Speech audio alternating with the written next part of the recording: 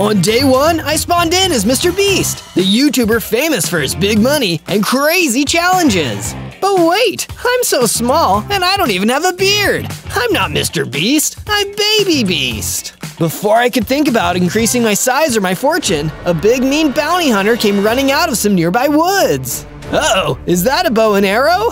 That's right, and I'm a dead shot with this thing too. I'm the toughest, nastiest bounty hunter around these parts, and you better start running, cause someone put a bounty on your head. A bounty? What does that mean? It means someone is gonna pay me the big bucks if I can capture you in 100 days. And trust me, it won't take 100 days, cause I'm the best there is. Before I could say anything else, he started firing at me. The bounty hunter was such a good shot, I had to run for my life deeper into the forest. Well, he just laughed at me. Escape this bounty hunter for 100 days? Boy, do I have my work cut out for me this time. On day 2, I made my way into the closest forest I could find. I didn't stop, knowing that the bounty hunter might still be chasing me. Here in the trees, I have way more cover. It'll be harder for the bounty hunter to hit me with his arrows. Gosh, and I definitely don't want to get hit by those arrows. I only have 3 lousy hearts. I kept running, looking over my shoulder now and then to see if anybody was following me. Phew, it looks like I might have lost him. For now, anyway. That's when a huge gorilla charged out of the trees. He was buff and tough, as you'd probably expect from a gorilla. Sorry that I'm in your forest, Mr. Gorilla. I'd give you some money for it, but I'm not full MrBeast yet. It's an emergency though. I'm being chased by a bounty hunter. The gorilla laughed. Yeah, I know you're being chased by a bounty hunter because he hired me to help him. If I take you to him, we're gonna split the bounty. Oh, come on, that's not fair. How can you sleep at night going after innocent people like this? Believe me, the bounty money will help. With that money, I'll be a gorillionaire. And with that, he attacked me, pounding me with his huge gorilla fists. I tried to fight back, but without any weapons and only my puny punches, I didn't leave a scratch on him. Huh, this really is like taking candy from a baby. Just when it seemed like all was lost, a donkey with a saddle came running at us out of the woods. Hop on my back if you want to live. So I hopped on the donkey's back, and she carried me out of there. That was close. Too close. That'll do, donkey. That'll do. On day 3, the kind donkey who saved me took me back to her secret hideout, deep in the woods. There, I met the donkey's friend, a pig who was also hiding out. This is Napoleon. He's the smartest pig I've ever met. Well, I don't know about the smartest, but I definitely know a thing or two. Wait, that's perfect. If you're super smart, then maybe you can help me with my quest. What quest is that? I'm being chased by the meanest, scariest bounty hunter in the world, and if he gets me in the next 100 days, I'm toast. They say the best defense is a good offense. If you don't want this bounty hunter fella to get to you, then you need to stay under the radar, get strong, and get him first. Now that's a cool idea. How would I start, Napoleon? You're gonna need tools, weapons, and a secret base for starters, and from there, the training will begin. Taking Napoleon's advice, Donkey and I set off further into the forest. The bounty hunter wouldn't get me over the next 100 days, I'd get him.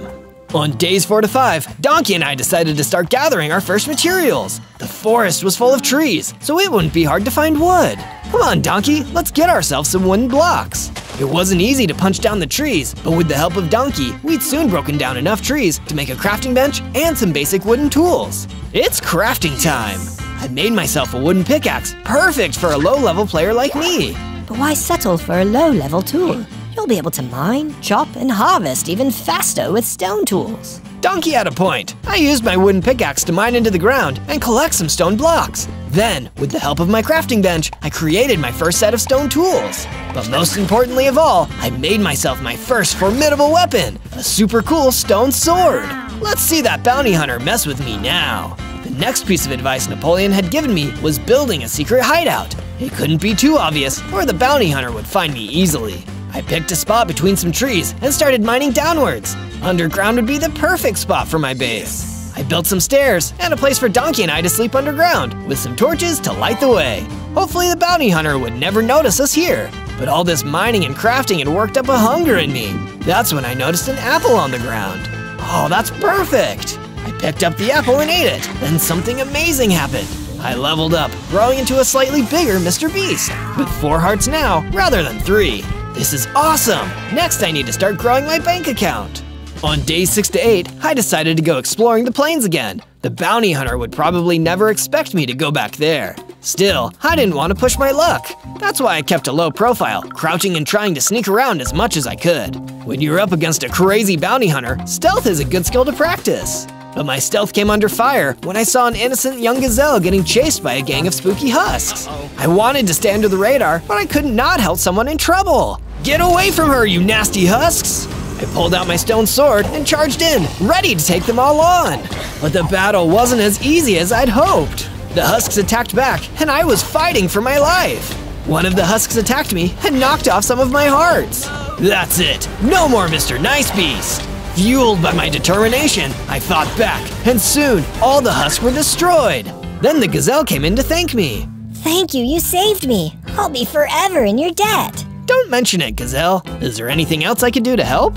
Well, I was wandering across the plains with my father, Papa Gazelle, when all these undead attacked. He told me to run, but he's still trapped back there. Can you help him? Of course, Gazelle. Let's do it. On days 9 to 10, me and the young gazelle ran across the plains, looking for her father. He had to be around here somewhere. Look, that's him, over there. I turned and saw the last thing I wanted to see, Papa Gazelle being chased by a wither boss, who was firing explosive skulls and barely missing the poor gazelle. Uh-oh, withers are stronger than anything else I've faced. Please, we need to try. It's the only way to save my papa. I couldn't say no to that, so I once again took up my sword and ran towards the wither, trying to hide my fear. Pick on someone your own size, wither. So then, he started picking on me. The wither turned and fired a flaming skull that exploded on the ground next to me. I immediately knew there was no way I'd be able to win this fight at my current strength. I'll never be able to stop the bounty hunter if I get destroyed by a wither. Feeling ashamed of myself, I ran away. I retreated back to the young gazelle. Come back to my base with me, Gazelle. We'll figure out a way to save your dad back there. On days 11 to 12, I came back to my base with Gazelle, ready to make some upgrades and improvements. We went underground, and I mined an additional room for Gazelle to sleep in. But that's when I realized something important. An underground base is a great hideout, but if the bounty hunter finds us here, we're trapped. I need to build an escape tunnel. So that's what I started building. The escape tunnel would be an ongoing project though. I couldn't build one big enough for us all in just one day. During my day of mining and crafting, I paid another visit to Donkey and asked her what she knew about the bounty hunter and why he could have been after me. Well, it's probably got something to do with the prophecy. Prophecy? What prophecy? For the longest time, humans have kept the beasts down. You know, beasts like me and Napoleon and Gazelle, and humans like it that way. But prophecy tells of a human who will liberate the beasts from human control and deliver us all to freedom. The prophecies say that this man would be named MrBeast. Wait, MrBeast? I'm playing MrBeast. Maybe the prophecy is about me. That explains everything. The humans must think you're going to free all of the beasts, so they pooled their money together to hire the best bounty hunter in the world, the man who's known for being able to capture anybody. But if you can defeat him, you might be able to free the beasts. But I wasn't even strong enough to beat the wither yet. I needed to get a lot stronger before I could do that. In the meantime, I used my stone tools to start mining for iron underground. This would help make all my tools and weapons stronger. After a short time, I found a nice stash of iron and mined it up. And it isn't all about fighting, it's important to have food too. That's why I started adding extra chests into my underground base where I could store all the apples I collected from the forest. On days 13 to 15, I once again returned to Donkey and asked her for advice on how I could get stronger. Well, the best way to get stronger is by training. And the only way to train is to really test yourself. Which biomes have you visited? Now that you mention it, Donkey, I've only ever visited the forest and the plains. There's your problem. You're never gonna get stronger if you don't master every biome. Try to defeat a powerful enemy in the desert next. Great idea, Donkey! Before I headed to the desert biome, I needed to upgrade my equipment. I used the iron I'd mined to forge myself a new set of iron tools and some iron armor. And like Napoleon had said earlier, sometimes the best defense is a good offense, so I made myself a cool iron sword too. I'm feeling stronger already! I left my base and crossed the forest until I found myself at the desert biome. Already, this place was way nastier than the other biomes. In my new armor, the heat was killing me. Speaking of killing me, that's also when the gorilla appeared from behind and hit me. Thought you could forget about your old pal the gorilla now, huh? That's a mistake you'll pay dearly for, my friend. What? How did you sneak up on me like that? I have my ways. Now it's time for me to take you down. I'm gonna get that bounty. The gorilla attacked me again, but this time I was stronger. His punches didn't do nearly as much damage against my iron armor. Now it's my turn, Gorillionaire. With a few hits from my iron sword, he was down and I'd won. That's when I saw he dropped a frontiersman cap. This lets the wearer move faster while sneaking. This must have been how he snuck up on me. I equipped the hat myself. This would be super helpful in avoiding that awful bounty hunter. Just then, I started to feel stronger and I gained another heart. 5 hearts? That's more like it. I guess the desert training was worth it. Feeling better than before, I went back to my base and continued working on my escape tunnel. We made some good progress, but I wasn't going to feel much safer until it was complete. On days 16 to 19, I decided it was time to try getting rich by exploring an underground cavern. After all, you can't be MrBeast without getting rich. I bet there are some great precious gemstones down here. I used my iron pickaxe to easily mine through the stone all around me, setting up torches along the way so I could see where I was going. That's when suddenly, an elder skulk crawled toward me out of the darkness. Bet you never thought you'd see me down here. No offense, dude, but I don't even know who you are. I'm the Elder Skulk, and I'm working with the bounty hunter to bring you down. Jeez, why is everybody working with this meanie? I don't get it. Money, my boy. It makes the world go round. If you have enough money, you can do anything. Even pay you guys to leave me alone? Sure, but you're gonna need a lot of money to beat what all the humans are paying us to come after you. Now let's go. But I wasn't gonna go down without a fight. As the Elder Skulk came running at me, I dodged his most powerful attack and took out my sword. It only took a few choice swings to take the monster down, but at least he'd given me a new idea. If I can't beat the bounty hunter, maybe I can buy him. On days 20 to 22, I made my way back to the desert for more training. I was also gathering materials for more upgrades to my gear. That's when I got attacked by a swarm of spiders, all trying to bite and sting me. You guys are so rude. Can't you see I'm in the middle of something here? It didn't take long for me to swat those nasty insects with my sword. Then they dropped a protection enchantment along with some string. This will make my armor even stronger. I applied the enchantment and felt my confidence rising too. That's when I remembered something important. Papa Gazelle, I can save him now. As quickly as I could, I ran across the desert and returned to the plains. I saw the same sad display. Poor Papa Gazelle getting chased around by the Wither Boss, who was still firing skulls at him. I've had all I can stand, and I can't stand it anymore. It's time to take this Wither Boss out. I ran in, sword blazing, dodging every flaming skull the Wither Boss blasted at me. With one carefully aimed strike, the Wither Boss was gone. You're free now, Papa Gazelle. Go home, and I'll send your kid back to you. Papa Gazelle ran off. I'd finally gotten strong enough to free him. Maybe I could save myself from the bounty hunter after all. How sweet. You saved the gazelle, but it won't save you. I turned and saw the bounty hunter aiming his bow at me. How did you find me? You weren't exactly being subtle, kid, and you should know by now, I'm the best there is. He fired an arrow and got me square in the chest. Even with my enchanted armor, he knocked off some of my hearts. I better get out of here before he shoots me again. I ran away, zigzagging to avoid more arrows. You can run, but you can't hide. No matter where you go, I will hunt you down. You'll never be MrBeast. On days 23 to 26, I returned to my base, at least happy to have some good news for one of my friends. I found the young gazelle chilling out in the room I'd built for her. Gazelle, I defeated the Wither Boss and saved your dad. He's back at your house waiting for you. That's amazing, thank you! I can't wait to see him again. I'll never forget this. With the young gazelle gone back to her family home, it left me with a free room. A room I quickly started turning into an armory. The bounty hunter is a master of weapons, so I need to get just as good if I'm going to beat him. The main thing I needed was a ranged weapon, so I could fight back without getting too close. That's why I made myself a cool new crossbow. But it wasn't just the crossbow I built. I continued working on the escape tunnel. If my calculations were correct, by the time it was done, if the bounty hunter attacked my base, we could all escape all the way to the mountains. On days 27 to 31, I finished my escape tunnel and used it to travel all the way to the mountains. This will be the perfect way to get out of danger if I need to.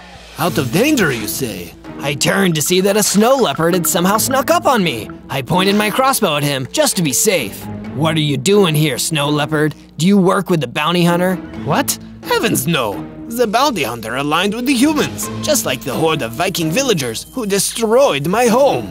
They destroyed your home? That's terrible. Let me help you.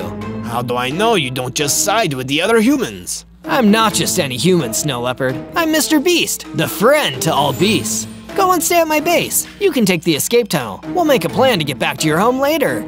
Oh, thank you, kind stranger. In exchange for your generosity, I'll tell you the location of a cave with diamonds near here. The Snow Leopard marked it on my map and left back through the escape tunnel. I continued searching until I discovered the cave. And just like the Snow Leopard told me, there were some diamond deposits for me to mine in there. Jackpot! I'll be as rich as MrBeast in no time. I returned to my base, back through my escape tunnel. With all my new diamonds, I realized how drab my base looked. I crafted and added some banners and bookshelves to give it some ambiance. That's when the Snow Leopard approached me again. I sense a terrible disturbance. The Vikings who destroyed my home. I believe they've invaded the forest. We need to stop them at once. On days 32 to 35, Snow Leopard and I left the base and ventured back out into the forest, hoping to hunt down the Viking villagers who had destroyed his home in the mountains. Look, there they are. I'd recognize them anywhere. I looked straight ahead and saw what the Snow Leopard had seen. A group of armed Viking villagers surrounding the secret hideout of Napoleon the Pig. He was doing his best to reason with them. I don't want any trouble, fellas. I swear. I'm just a humble pig. Leave me be. But they weren't listening. The Viking villagers were about to attack Napoleon. I pulled out my crossbow and started blasting, hoping to distract them. Instead, it all broke out into chaos. Some of the Viking villagers ran towards me. Bird ran forward to meet and fight them. But as much as I tried to fire more crossbow bolts at the Viking villagers running for Napoleon, I was already too late. They destroyed him and burned down his hideout. Napoleon, no! This unlocked the secret rage of me and Snow Leopard. We charged in, him using his claws and teeth, and me pulling out my sword. It didn't take long for us to defeat the remaining Viking villagers. I'm so sorry about your friend. Perhaps humans and beasts can never live in harmony. On days 36 to 39, I needed a change of scenery to help me process Napoleon's death. I decided to make my way to the beach, sneaking all the way to make sure that the bounty hunter didn't come after me when I was most vulnerable.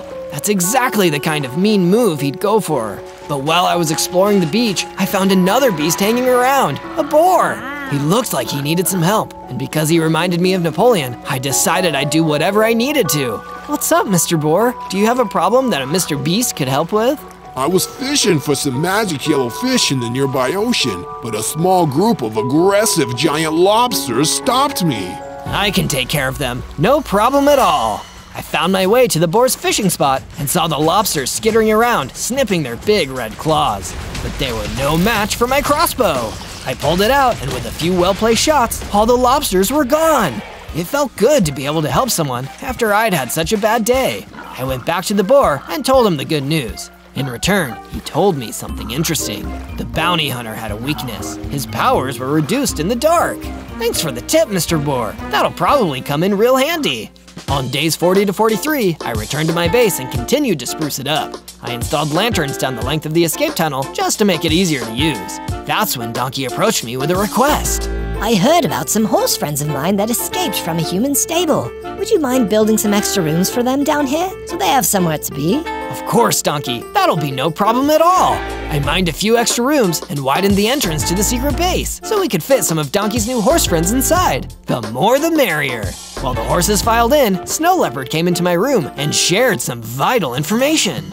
My Snow Leopard senses have been speaking to me again. There's an abandoned mine deep in the forest that I visited once. I have a feeling you may find something you're looking for there. Just be warned, it may be looking for you too. On days 44 to 49, I made my way deep into the forest in the dead of night. I started traveling at night more often since the boar told me the bounty hunter's weakness. Soon enough, I'm gonna be strong enough to beat you, bounty hunter. Eventually, I found the abandoned mine that the Snow Leopard had told me about and crept inside. It was dark and spooky in the abandoned mine, so I used some torches to light the way. However, the second the torches were in place, I heard something coming towards me. Hey, who goes there? I was lucky and dodged in time, as an arrow flew towards me and embedded itself in the wall next to me. An arrow that could have only belonged to one person I knew, the bounty hunter. Hello again. You've fallen right into my trap. The bounty hunter stepped out of the darkness. I know about the prophecy, Bounty Hunter. I know why the humans paid you. They know I'm MrBeast, and they hate the beasts, so they want to stay in control of them. The Bounty Hunter laughed. They don't hate the beasts. They're jealous of the beasts. They were born with brains, but the beasts were born with natural strength and instincts. What they really want is to harness the beasts, produce something with the mind of a human and the strength of a beast. Such a thing is impossible, Bounty Hunter. Impossible? You fool, it's already happened. Then, another thing charged out of the dark towards me. A creature I'd never seen before. A huge villager beast. A fusion of human and beast. And it was ready to fight me.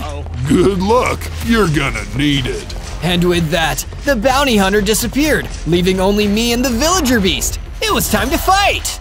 On days 50 to 53, the villager beast ran at me, moving faster than I'd ever seen a human move before. I fired at him with the crossbow, hitting him with multiple arrows, but it didn't even seem to hurt or slow him down. The villager beast rammed into me and knocked me back against the wall, almost stunning me. I pulled out my sword and tried to fight back. It was shockingly fast and strong, managing to deflect or simply ignore most of my attacks. In the end, it took all the strength I had to finally defeat this unnatural monster. Jeez, I hope I never have to fight one of those horrible things again. When the villager beast died, it left a book marked research notes on the ground. It seemed to have been written by some kind of evil scientist, probably the one who'd first made this monster. The tests are going well, but the subject is still far too weak. I need the bounty hunter to capture even stronger creatures if I'm to master the fusion and create the ultimate combination of human and beast. The time will soon come when I have perfected the process, and then nothing will stop us. Uh-oh, that doesn't sound good. On days 54 to 57, I climbed out of the abandoned mine, shaken by my fight with the villager beast. It seemed that the plans the bounty hunter was involved with were so much worse than I thought. I wanted to go back to my base and warn the others, but when I left the mine, Sven the Viking, one of the strongest Viking warriors of all, was waiting for me, sword at the ready. Well, you survived. That's impressive.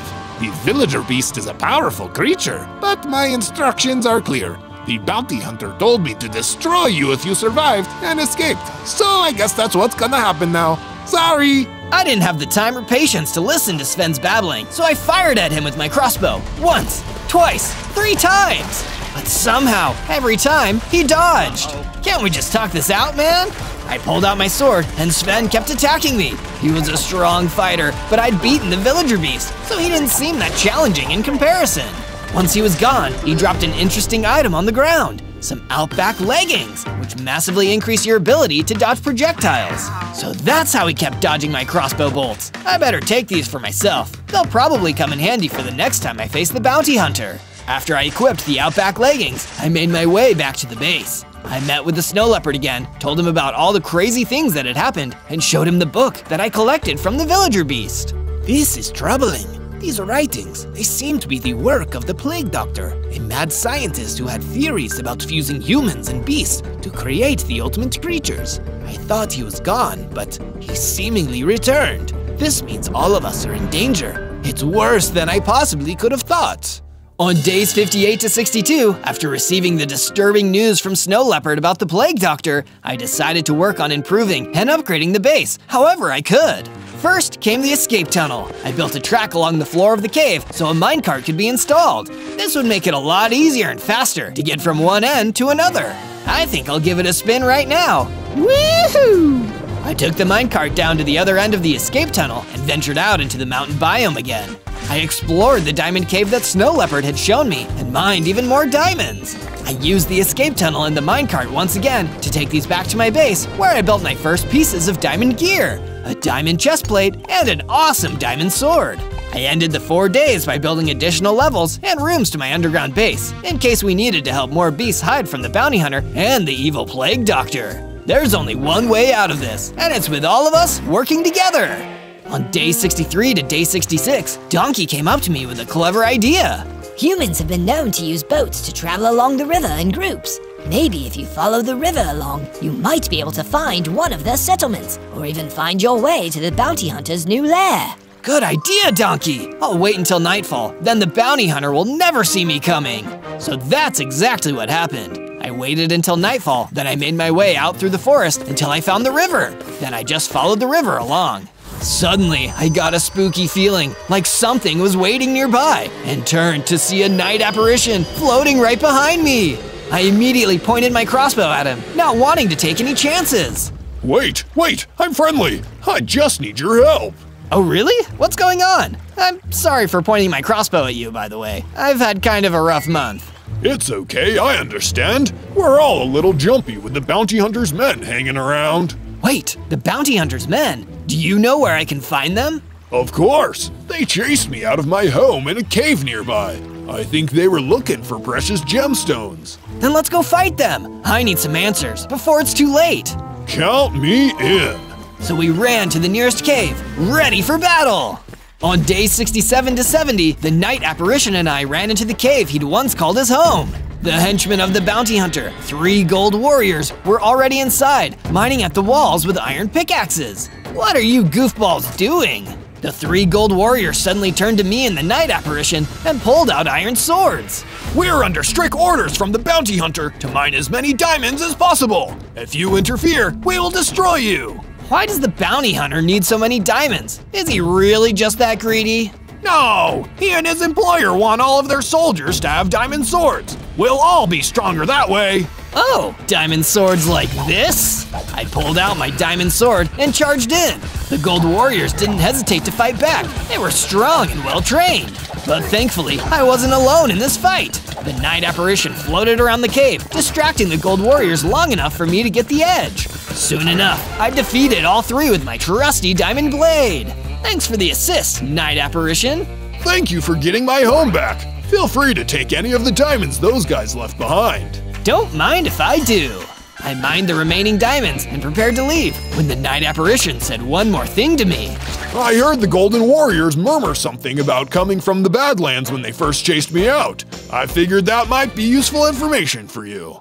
On day 71 to 74, I began following up on the lead that the night apparition had given me.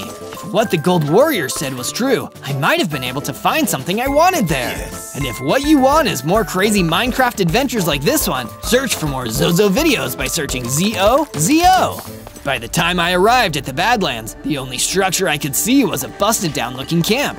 But that wasn't all. The bounty hunter was waiting for me. I'm impressed. You shouldn't have survived. I just started firing arrows at him from my crossbow, not even letting him finish his sentence. He somehow managed to dodge every single one. Nice shots. Now it's my turn. He pulled out his bow and fired a few arrows at me. But now, I had the Outback leggings on my side. With speed that impressed even him, I managed to dodge all of his arrows too. That all you got, bounty hunter? You're dealing with beast mode, MrBeast here. I pulled out my sword and ran at him. He just stood there, not even trying to dodge. But when I got close, he pulled out his close-ranged weapon, a battle axe. With one strike, he sent me skidding back across the Badlands, hitting me down to half a heart. Guess you're not as strong as you think you are. 25 days left. You're gonna be mine before the time runs out.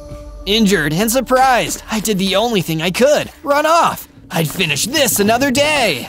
On day 75 to 78, I returned across the forest to my base. I built myself an extra room just for sitting around and relaxing, because after everything I'd experienced, I really needed to take a load off. That's when the snow leopard approached me, carrying a book.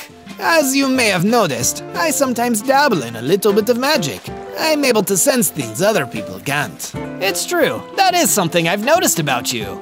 Well, I've taken my skills in magic and used it to create this book. If you read it, you will finally unlock your true potential, and it will help you on your next steps to becoming the hero you were always meant to be. Wow, thank you, Snow Leopard. I'm honored.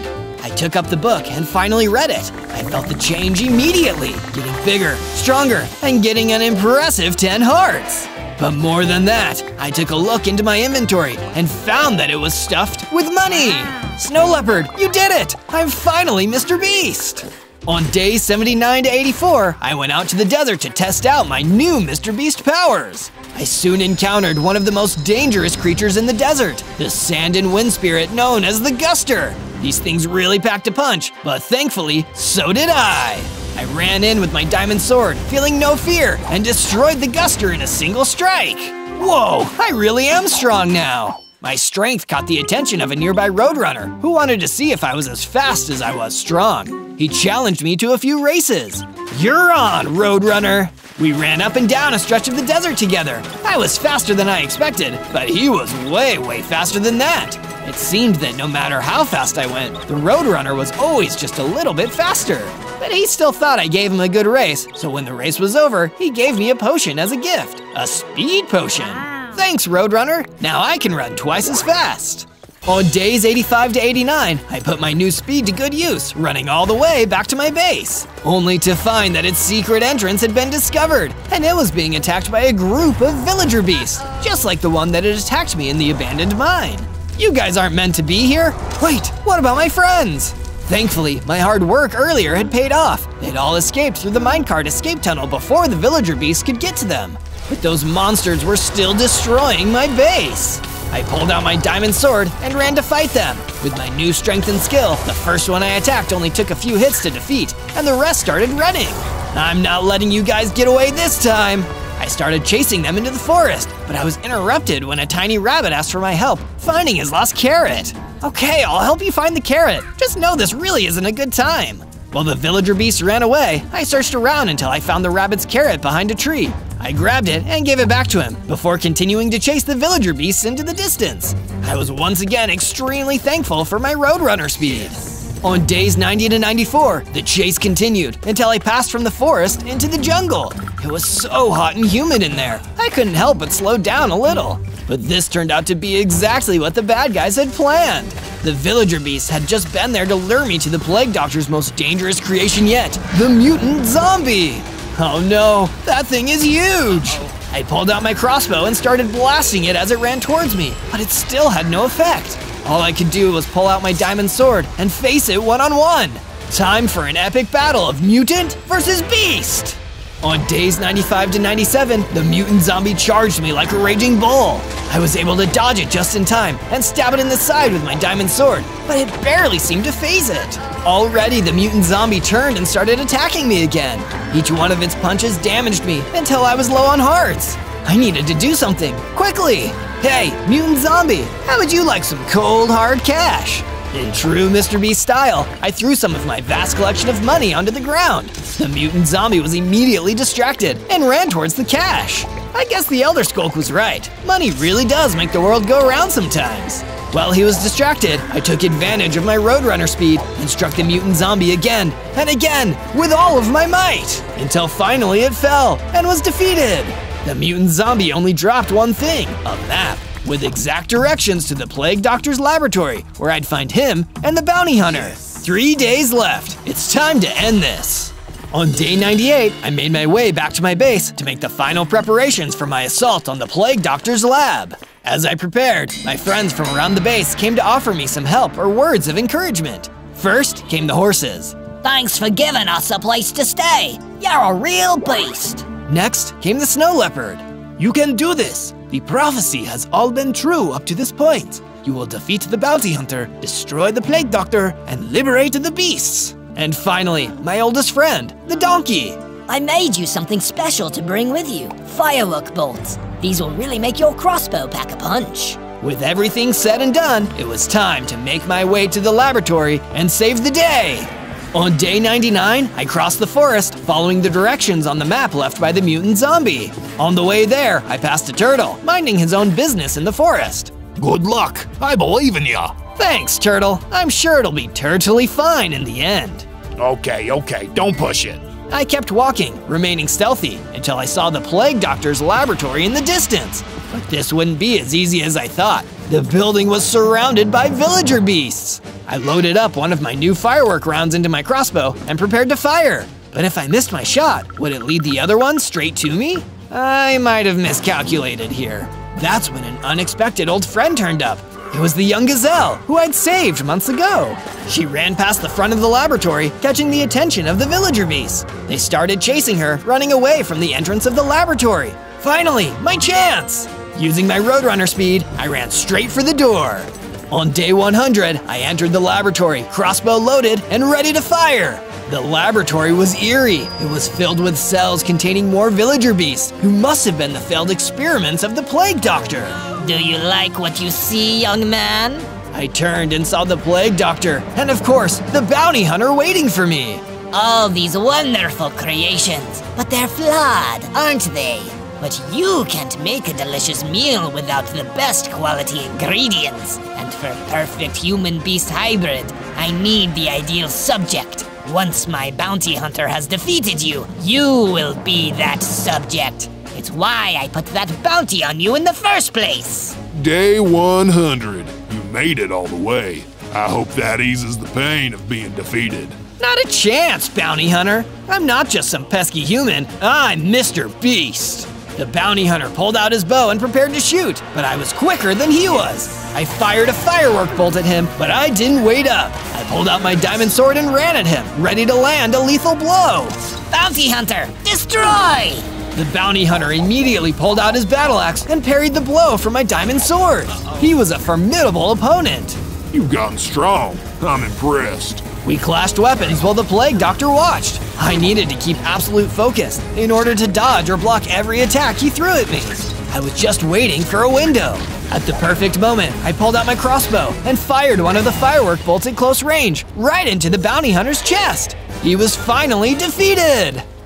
You've won. Well done. Now finish me off. What? No, I'm not gonna finish you off. I'm going to hire you. Just like MrBeast, I laid out stacks of money in front of him, even more than the bounty that the plague doctor had put on me. Wow, that's a lot of money. What would you like for me to do, boss? I want you to destroy this entire lab, take the plague doctor to jail, and retire.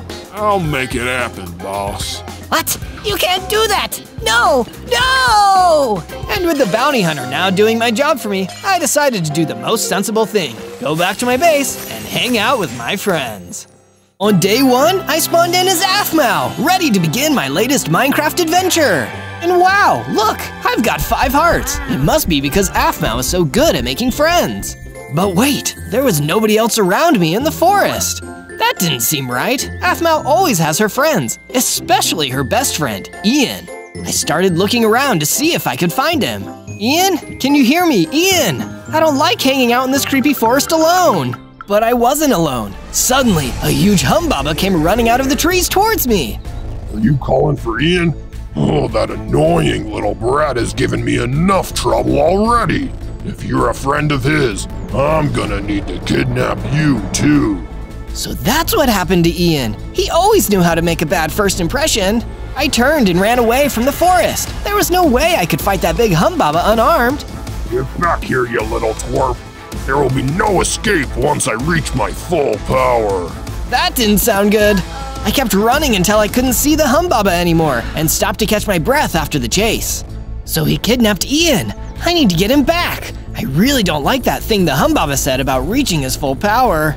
But I didn't have time to think about it. Suddenly, Endermen were coming out of the trees all around me, grasping for me with their long, spooky arms. Uh-oh, gotta go. I ran off again until there were no Endermen to be seen. I hid underneath a big tree to get some sleep in secret. It's harder to make friends in this world than I thought. On day 2, I woke up with a sore back. Sleeping on the ground under a tree isn't that comfortable. I needed to make myself a base. But first, I needed to get myself some materials. I started breaking down a tree with my bare hands to get the material for a crafting table. Ow! My hands are gonna be sore after that one. I built a crafting table and used that to craft my first set of tools. A wooden pickaxe, a wooden axe, and of course, a wooden sword. Now it's base building time. But there wasn't much space in the forest, so I headed out into the plains to start building my base on a wide, even plain. I admired the plains from my new balcony. Nothing can sneak up on me here.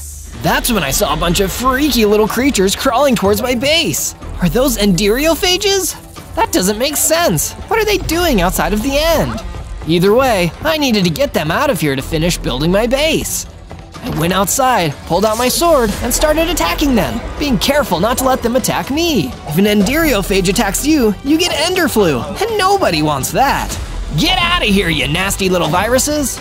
I kept attacking them until there were no more left. And stay out. I went back in to continue working on my base. The first room I finished was my sleeping quarters, complete with a nice, comfy bed. This sure beats sleeping under a tree. On day 3, I woke up feeling well rested and decided to continue expanding my base. I left the plains and walked back into the forest to gather more material with my new tools. After all, I needed to build a room for Ian after I rescue him from the Humbaba. On the way through the forest, I discovered an opening into a cave and decided to explore. Who knows what treasures I might find in there?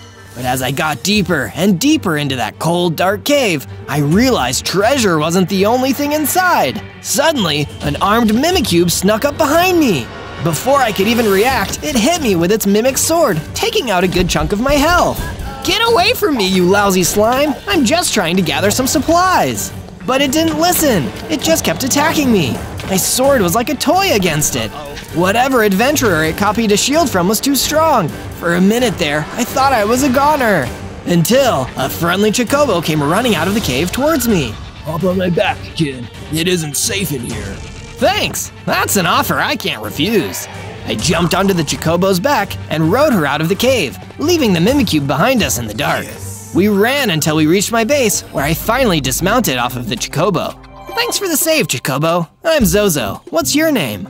I'm Coco. Huh, guess our names are kind of similar. You did a great job saving us from that Mimikyu. I'm pretty sure I wouldn't have survived without you. The Mimikyubs are just the beginning of it. Haven't you noticed all of the ender creatures that have been bothering everyone around here? It's all Estragon the Humbaba's fault. Wait, the Humbaba? I think we should stick together. That's the guy who kidnapped my friend. On days 4 to 5, I invited Coco the Chocobo into my base. Be it ever so humble, there's no place like home. Nice place. Where will I sleep? That's when I realized he wouldn't really fit through the door. Well, where do you want to sleep? Personally, I've always felt a little safer underground. Is that doable? You betcha, Coco. I mined a space underground in my little base and built Coco a cozy underground room to sleep in. By the time we were done, it was nighttime and we were exhausted. It feels so nice to have a friend staying at my base with me too. But we didn't get to cool off for long. We heard the sound of zombies moaning outside. Jeez, we can't catch a break, can we? You hang back this time, Coco. You've already saved my bum once today. Now it's my turn to help you out. I climbed up the stairs and pulled out my sword. It may be wooden, but I could still outwit a bunch of zombies, even at my lower power level. I ran in, taking advantage of my speed to lure the zombie horde away from my base. That'd keep Coco safe. Now it's time to tango, you undead fiends. Once I was far enough away, I started picking them off one by one, defeating each one quickly before the rest could gang up on me. You know that age-old rule, never get surrounded by zombies. This'll teach you to invade my base. It's just rude, you know? I noticed that one of them dropped an enchanted book on the ground. I ran in and picked it up right away. Oh wow, protection level 4. This will improve the strength of my armor. That's perfect. On days 6 to 8, I decided to build a chicken farm on my base so I could collect the eggs and make myself some nice meals. Once the new section of the base was built, I went out into the jungle to find some wild chickens roaming free. Here, little chickens, I'll put up some fences and make you some nests. While I was there, I collected a few apples from the trees too. Munch, munch, munch. Back to full hearts. Nice! And just in time too, because I saw Estragon the Humbaba coming towards me through the trees. He was carrying a bow with flaming arrows. We meet again, Zozo. You're a long way from your base. Estragon, I know your name now. What did you do with my friend Ian? Ian. I'm sick of hearing that name. Almost as sick as I am of keeping him as a hostage. But it'll all be worth it when it's time for the sacrifice. What? Sacrifice? What are you gonna do to my friend? I've told you too much already, Zozo. Now it's time for you to run. If you want to survive, that is. He started shooting fireballs at me, and all I could do was run away. There was no way I could face him with just a wooden sword. Run, Zozo, run! It doesn't matter. I'll catch you in the end, no matter what. He kept firing more fireballs as I kept running. There were so many I could barely dodge them all. I just kept ducking and weaving between the trees. They were my only protection. Why can't you just leave me alone? I can't have you getting in the way of my plans, Zozo. I won't risk it. Luckily, I was still faster than he was. I was able to keep running until I passed through a gap too small for him. By the time he could make it around, I had hidden behind a tree. You can't hide forever, Zozo! Then he angrily spat fire all over. I didn't feel safe until I saw him fade into the distance, looking for me. I'm gonna need to get so much stronger before I can beat that guy. I hope you're safe out there, Ian. On days 9 to 10, I was hanging out with Coco, thinking about how to pass the time while I searched for Ian and figured out Humbaba's evil plan. Coco had a pretty bright idea about that. How about you build a statue, Zozo? That's a great way to pass the time, and it'll help inspire you to complete your mission. Great idea, Coco. I'm so glad I have you around to help me out. But what would the statue be? It has to be something Ian would love. I was sitting on the balcony, thinking of what exactly to build. Oh wait, I know! I'd build a statue of Ian. He'd love to have a big statue of himself to look at. I ventured out to the plains, where I started mining some more materials. This would help me build my statue and improve my base. I went back to the base and started building the statue's foundation. Heck yeah, that's a good start. I also decided it was time to furnish my home a bit more. I needed somewhere to chill out and maybe read. Oh, I know, I'll build myself a library. That will be the perfect place to study and relax. Yes. I built myself a nice, cozy library with bookshelves, chairs, and a fireplace. Now this is the way to live. On days 11 to 12, I was exploring a cave, searching for more materials, when suddenly an ancient spirit villager appeared right in front of me. Oh no, a ghost! Be not afraid, Zozo. How do you know my name? I know many things. As an ancient spirit, it is my duty to guide heroes and warriors who are pure of heart to their destiny. I can sense that you have a mission, Zozo. I can give you the answers, but you must ask the right questions. Well, a Humbaba named Estragon kidnapped my best friend Ian, and I think he's up to something bad. Can you tell me everything you know about him? Yes, Estragon the Humbaba. There is a great darkness in that creature's heart. He started out like any other Humbaba, living in the desert plains with his family. But like many evil men, Estragon wasn't satisfied with what he had, with the love of his friends and family. He always lusted for power, to gain control over others. His quest to become a more powerful being led him to the end, a realm even darker and further from the overworld than the Nether. He knew that the forces of the end would give him power he only dreamed of, but it exacted a terrible price in return. A sacrifice. If he wanted the power of the end, he would need to forsake the overworld and help the Endermen and Enderophages take it over and make it their own. He gains power to perform this ritual through sacrifice. I would wager that this is his intention with your friend, Ian. What? That's even worse than I thought. I need to get stronger and defeat this guy before he can hurt anyone else. From days 13 to 15, I returned to the cave where I first met Coco the Chocobo. I wanted to get strong enough to defeat Estragon the Humbaba. I needed to at least be strong enough to defeat that Mimikyu. As I got deeper into the cave, I saw it was waiting for me on top of a stalagmite. Clearly he had gotten some flair for the dramatic. As it hopped down towards me, I dodged and went for his back, trying to hit him where he couldn't block with his shield. He took a lot of hits from my wooden sword, but eventually I did manage to defeat it with a good swing to the back.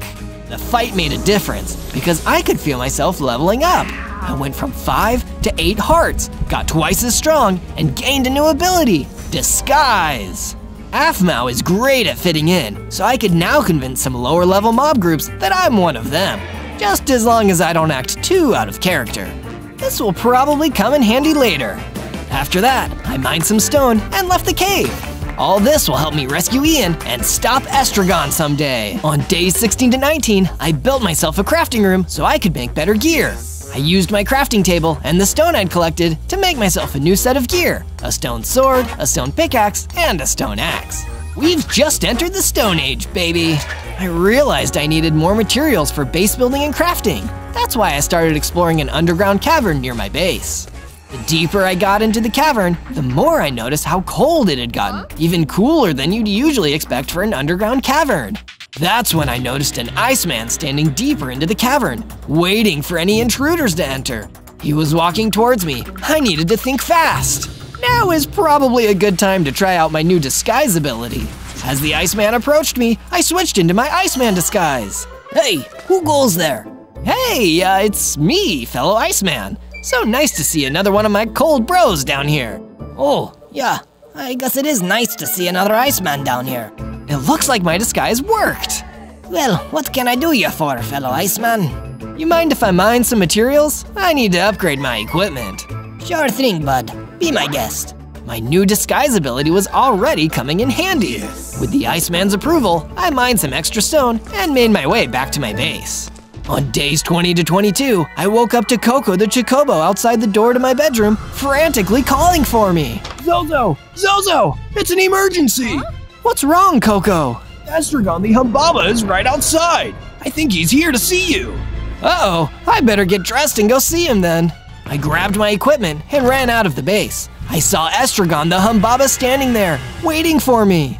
Meet again, Zozo. Our last meeting was cut tragically short. If I recall correctly, you ran away like a coward. Will you run away now? I'm through running away. I'm ready to take you on, Estragon. Are you brave enough to fight me directly? Gladly. Estragon readied his claws and ran at me. We dueled, managing to dodge or parry most of each other's blows. Impressive. You've gotten a lot stronger since we last fought. Thanks for providing the encouragement. As we kept fighting, I managed to hold my own, but I was getting tired. Lucky for me, it seemed like Estragon was getting tired too. You've proven yourself, Zozo, but this isn't even my final form. The next time we fight, it'll be the end of you. Mark my words. And with that, he ran off, leaving us on a draw. But the next time I would meet him, I finally believed it might be my turn to take home the victory. When I'm done with you, Estragon, the only end you'll need to worry about is your own. On days 23 to 26, I explored an underground cavern, hoping to find some interesting loot. Using torches I placed along the wall to light my way, I walked deeper and deeper into the belly of the cavern. Along the way, I saw a family of spiders skittering along the stone. I really didn't feel like fighting these guys, so I hid in the shadows and watched them pass. Ugh, spiders always give me the creeps. Once the spiders were gone, I kept creeping into the cavern. I could just feel I was getting closer to something worthwhile. Hey, what's that? That's when I discovered an old chest hidden among the rocks. I opened it and found a potion of healing inside. This will help me regain 2 hearts. I better keep this for when I really need it. And if you want more Zozo videos when you really need them, search ZOZO in your search bar and you'll be able to find all my Minecraft adventures. On days 27 to 31, Coco brought me some materials to get started on the statue, and I quickly got to work on it, knowing that it would help to motivate me to take on Estragon and rescue Ian. This is looking rad, but I can't help but feel like it's missing something. I realized pretty quickly that the statue needed some more colors to really bring it to the next level. I made my way over to a nearby desert where I found some abandoned sheep in a pen. Their wool is exactly what we need for the statue. As soon as I tried to get closer, however, a gang of husks appeared from behind the sands. It was too late to use my disguise skill. They'd already seen me, and now I was in trouble. I'm guessing you guys don't want to just talk this one out? Spoiler alert, they didn't. I pulled out my stone sword and started fighting off the gang of angry husks. There were plenty of them, but I was a lot stronger than I used to be. I bet you wished you'd just talked it out with me now, huh? Some husks with bows were hiding on top of a sand dune, firing arrows at me. But they weren't as good a shot as Estragon, so I was able to dodge their arrows and run at them. Come on, guys, you can do better than that. I swung my sword again and again and again, never letting up. By the time I was done, those ancient bad guys were done, and I was free to explore the pen. I found a big stash of wool in a nearby chest. Since I had what I needed, I set the sheep free. Enjoy your freedom. With that done, I made my way back to my base to continue work on the statue. On days 32 to 35, I decided I needed a change of scenery, so I left my base and ventured down to the swamp to see if there were any interesting materials to collect.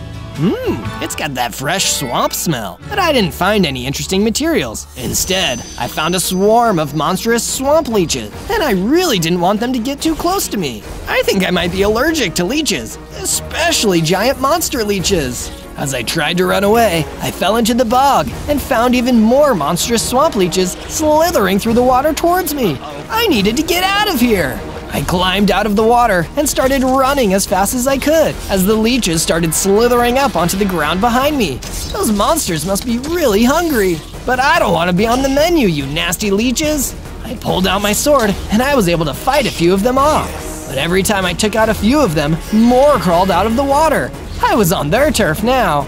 Okay, I'm leaving. Just please stop trying to eat me. After running for a while, I finally managed to escape all the hungry leeches. I stopped for a minute to catch my breath, and that's when the Iron Chicken ran out to meet me. Please, kind stranger, I need your help. Of course, tell me what's happening. My chicken friend was kidnapped and dragged away into a tomb, but it's too heavily guarded for me to go and get her back myself. Will you help me do it? I will. My friend got kidnapped too, so I know exactly how you feel. I'll get right on it. On days 36 to 39, I followed some instructions the Iron Chicken gave me until I found my way over to the ancient tomb. Of course they'd be hiding the kidnapped chicken in the creepiest place possible. Duh. Getting in wouldn't be easy. I could see a powerful looking stone monster guarding the gate, and I had no idea what other enemies or traps were waiting for me inside. I needed to think of a way to approach this tactically. Wait, I have an idea. The stone monster hadn't seen me yet, so I could use my disguise skill to infiltrate the building without needing to fight the stone monster. Once I was inside, I could try to find the chicken and sneak back out. It'd be a flawless plan, and nobody would need to get hurt. That's the Aphmau way. What could possibly go wrong? Days 40 to 43, I put my plan into action. I used my disguise ability to take on the form of a stone monster and approach the stone monster guarding the entrance to the ancient tomb. Hey there, fellow stone monster. How's it going? Do I know you? Well, we're both stone monsters, aren't we? What's up? You guarding the tomb? Can I go in? Look, buddy, this is a security job. I don't let anyone into this tomb unless I know them. So, who are ya? I feel like I definitely know you from somewhere. Are you a friend of my brother, Michael? Yes, that's it. Some would say I'm his best friend. Me and Mikey go way back. So, you mind if I enter the tomb? You dope. I don't have a brother. I'm taking you down. My disguise was foiled. The stone monster ran towards me, and I used my speed and agility to dodge around him and run into the ancient tomb. Don't worry, chicken. I'm coming for you. I ran into the tomb. It was a cold, dark passageway where I could barely see in front of my face. Put up a couple torches along the walls just so I could find my way around. That's when I found a potion of night vision laying around on the floor of the tomb. This is perfect, just what I needed. I took the potion just in time to see a vicious ruby mummy running towards me. It gave me the fright of my life. I dodged the lunging mummy and only then noticed a green chicken cowering behind the mummy. Hey chicken, come with me. We need to get out of this scary dump. I didn't have to tell the chicken twice. She ran after me as I ran out of the tomb, leaving the shambling ruby mummy behind us. We also passed the big, strong stone monster on the way out and left the tomb for good. The green chicken and I returned to the swamp where she was reunited with her good friend, the Iron Chicken. Thank you, Zozo. I'll never forget this. No problem, Iron Chicken. I just hope I don't need to go into any more creepy tombs anytime soon. On days 44 to 49, after reuniting with the chickens, I decided I needed a little reminder of the friend I was doing all of this to save. I haven't forgotten about you, Ian. That's why I continued working on the statue with some of the materials I'd been gathering. It was getting a little taller every day. I loved seeing my work get better and better like this. Okay, the statue is coming along nicely, but now I need to beef up my home defenses a little. I mined some stone out of the ground nearby and started building a wall around the base to keep it secure from any potential attackers. I'd like to see Estragon break in now. Oh wait, I should probably build a door. I built a double door into the front of the perimeter gate and mounted torches all around the sides to ward off mobs. After that, I got to work making Ian a room of his own. He needed a good place to stay after I got him back from Estragon. While I was at it, I decided to add a kitchen as well. Can't live off of apples forever. Now my base was really coming along. On days 50 to 53, my new security system was put to the test when Estragon the Humbaba attacked the base again. And this time, he brought friends. There was an army of enderophages, headed by one of Estragon's generals, the mutant Enderman, who was larger and stronger than your average Enderman. You just don't know when to quit, do you, Estragon? Why would I quit, Zozo? I hold all the cards. You've been getting too big for your boots. This is gonna teach you a valuable lesson about your place in things. Minions, attack! On Estragon's order, the army attacked. I thought my new perimeter wall would keep me, Coco, and our base safe, but that's when the mutant Enderman came in. He teleported past the wall and opened the door from the inside. That's when the Enderophages came storming into the base. Uh-oh, this isn't good. I pulled out my stone sword and tried my best to fight off the Enderophages. But as they attacked me, I caught the Ender Flu and felt myself getting temporarily weaker. I wasn't even strong enough to stop them from getting to Coco the Chocobo. Zozo, help! They've got me! Coco, no! But it was already too late. Estragon teleported away with Coco. All that was left at the base was me, the Enderophages, and the mutant Enderman. That's it! All of you bad guys are going down! One by one, with my stone sword, I took down all the remaining Enderophages, and the mutant Enderman teleported away in fear. The battle gave me enough XP that I gained 2 more hearts and double speed. I quickly ran back inside and opened my fridge and grabbed some milk. Thankfully, drinking it removed the Enderflu from me. Now it's time to get serious. I'm not letting Estragon keep Coco and Ian. I'm getting them both back. On days 54 to 57, I decided I needed to improve my base defense system before I took the fight to Estragon and his goons. I reinforced my perimeter wall by making it thicker and adding more layers, and I added lanterns around the outside to ward off any enemy mobs. Good luck teleporting through that, mutant Enderman! The next defense I needed was knowledge. That's why I returned to the underground cavern where the wise ancient spirit villager was waiting for me. Ancient spirit villager, I need your help. Estragon keeps attacking me and taking my friends, but I don't know where to even start looking for him to get my friends back. Where should I look? Well, I think I may have an answer for you, Zozo. Across the forest, in the Badlands, there is an ancient temple, which I believe is owned by Estragon the Humbaba. Perhaps, if you find this place, you can discover Estragon's end portal. If you find that, you may be able to rescue your friends and stop his terrible plans. That sounds like a plan, but first, I'm gonna need to improve my weapons and equipment. If I want to take on Estragon, I need to become more powerful than ever. That's when I set off for a nearby mine. On days 58 to 62, I entered the mine and started mining iron ore with my stone pickaxe. This will be perfect for upgrading my gear. But while I was mining, I suddenly felt a presence behind me. I turned and saw the mutant Enderman lurking in the dark. You again? I've had enough of you. The mutant Enderman teleported toward me, but I wouldn't let him get the advantage here. I pulled out my stone sword and finally put an end to the crafty teleporting villain. He had one final trick up his sleeve though. Before I could back off, I got sucked into the ender energies that exploded out of him. By the end of it though, I was in a lot better shape than he was. You picked the wrong side, mutant Enderman. I gathered up the rest of the iron and returned to my base. There, I used my crafting table to create an iron sword, an iron pickaxe, an iron axe, and a full set of iron armor. Looks like I'm getting stronger and stronger every day. Yeah! On days 63 to 66, I continued working on the statue. It was coming along well, but it still had a long way to go. And it was a heck of a lot harder to build without any of my friends here to help me. But I had to keep going, because that's what heroes do. That, and go on adventures, of course. If you want to make sure you never miss an exciting Zozo adventure, hit subscribe and click the bell to get notifications. We promise we've got some even cooler adventures on the way, and you can even suggest your ideas for adventures down in the comments. I love hearing what you have to say. But now, it's time to continue my quest. Let's do this! On days 67 to 70, I followed the ancient spirit villager's instructions to find Estragon's hidden dungeon. I trekked across the forest until I reached the Badlands. There, I finally found a cave entrance guarded by a few floating ghasts. With this kind of security, this has gotta be Estragon's secret dungeon. I bet Ian and Coco are trapped in here. Using my impressive speed, I ran in through the cave's entrance, avoiding the fireballs blasted at me by the patrolling ghasts. You can't catch me. I'm gonna get in there and save my friends. On days 71 to 74, I entered the dungeon. There were wither skeleton skulls on the floor, but suddenly, in a black puff of smoke, they reanimated into wither skeletons. Great! More enemies, just what I wanted. Pulled out my iron sword and started dueling the wither skeletons. But they were stronger than I expected. Even iron wasn't that effective at stopping them. I jumped to a platform off the side of the bridge to make some distance between us.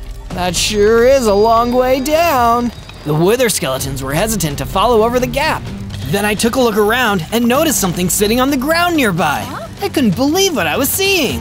Whoa, a mace! That's one of the most powerful weapons out there. Looks like I'm getting some good luck after all. With the mace, I made short work of the wither skeleton squad, blasting them all into a pile of ebony bones. Not so tough now, huh? After defeating the wither skeletons, I noticed a gate at the back of the dungeon. I just knew that whatever I wanted, it was hiding behind that door. Let's go! On days 75 to 78, I walked through the gate at the back of the dungeon and entered Estragon's lair. The Humbaba was standing there, waiting for me, with a huge end portal on the ground behind him. I bet you're proud of yourself. You've come so far. And what a shame it'll be what happens to you in the end. Do you have any final regrets? Yeah, not taking you down sooner! I pulled out my new mace and ran toward Estragon. He tried to dodge, but I was too fast for him. All it took was one good strike, and Estragon was thrown across the room. Needless to say, he didn't seem happy. You really have gotten stronger. And I've gotten angrier. You'll see just how angry I can get if you don't tell me where I can find my friends. Oh, you'll find them. But to find them, you'll need to follow me. Estragon jumped into the end portal and disappeared.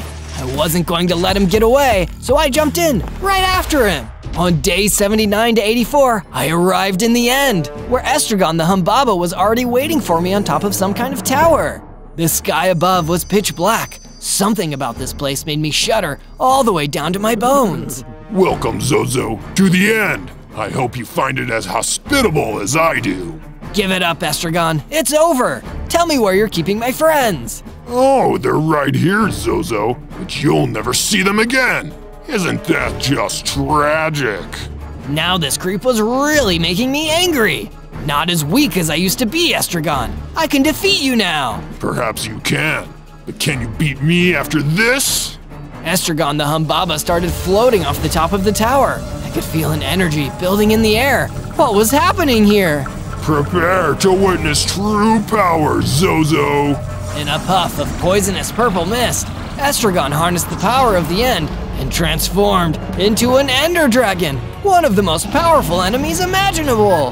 This is what it's all been building to. I've harnessed the power of the end and become stronger than I could have ever hoped to be. Soon, with the help of my Endermen and my Endriophages, I will conquer the world. I'll never let you do that. You'll be too dead to stop me. Estragon the Ender Dragon fired a purple fireball at me. I had no hope of surviving like this. I ran away and hopped back into the end portal. If I couldn't figure something out soon, we'd all be doomed. On days 85 to 89, I ran back through the forest to my base. By the time I got back there, I was exhausted from the journey and from my last fight. I needed to take a nap and get my energy back. That's when I got an unexpected guest. The ancient spirit villager floated into the room and woke me up. Ancient spirit villager, what are you doing here? Seems the situation has become graver than ever, Zozo. Our shared enemy, Estragon, has taken the form of an Ender Dragon. I know that, ancient spirit villager. I saw it happen. Then you know how much is at stake, what we must do in order to stop him and save the overworld from his tyranny. You still think I can beat him? If you wish to save your friends, Ian and Coco, then you will have to. But you will need to get stronger first. Here, take this. The ancient spirit villager gave me a sharpness enchantment, which would make my mace even stronger. But if I wanted to beat this new Estragon, I needed to make my spirit stronger as well as my weapons. Feeling well rested, I went out to the statue and put on the final finishing touches. It looked amazing, just like my friend Ian. I knew when he finally saw it, he'd love it. He always was a little full of himself. That's when the ancient spirit villager appeared to me one more time. Zozo, my time is almost at an end, but I have a message to impart to you. If you wish to survive the wrath of the Ender Dragon, you must wear the ultimate armor. You will find it in a chest, hidden in the Nether Wastes. There is a portal to the Nether on the stone shores. You can do it. I believe in you. And with that, the ancient spirit villager faded away. I would need to do the rest alone. Thank you, ancient spirit villager, for everything. On days 90 to 94, I used the sharpness enchantment the spirit villager gave me on my mace to make it stronger. I took my enhanced mace and made my way to the stone shores. I could see the nether portal glowing in the distance. It's now or never. Have I made that joke before? There were a few zombies scattered along the shoreline. When they saw me, they immediately started running towards me. Thankfully, by this point, I was way too strong for them. I took them all out with my mace and ran towards the portal. Nothing is gonna stop me now. I jumped into the portal and was suddenly transported to the fiery nightmare world of the Nether.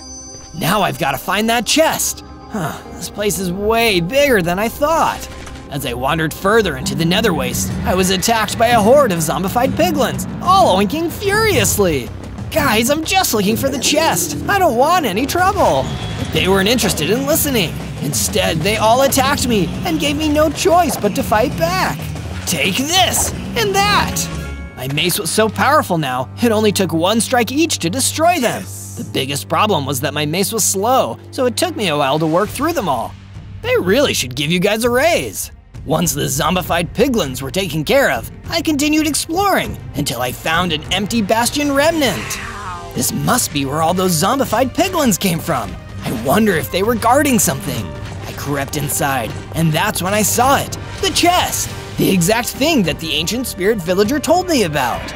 I opened it up and found something amazing inside, a set of netherite armor, the strongest armor ever. This would be perfect for keeping me safe against the wrath of Estragon.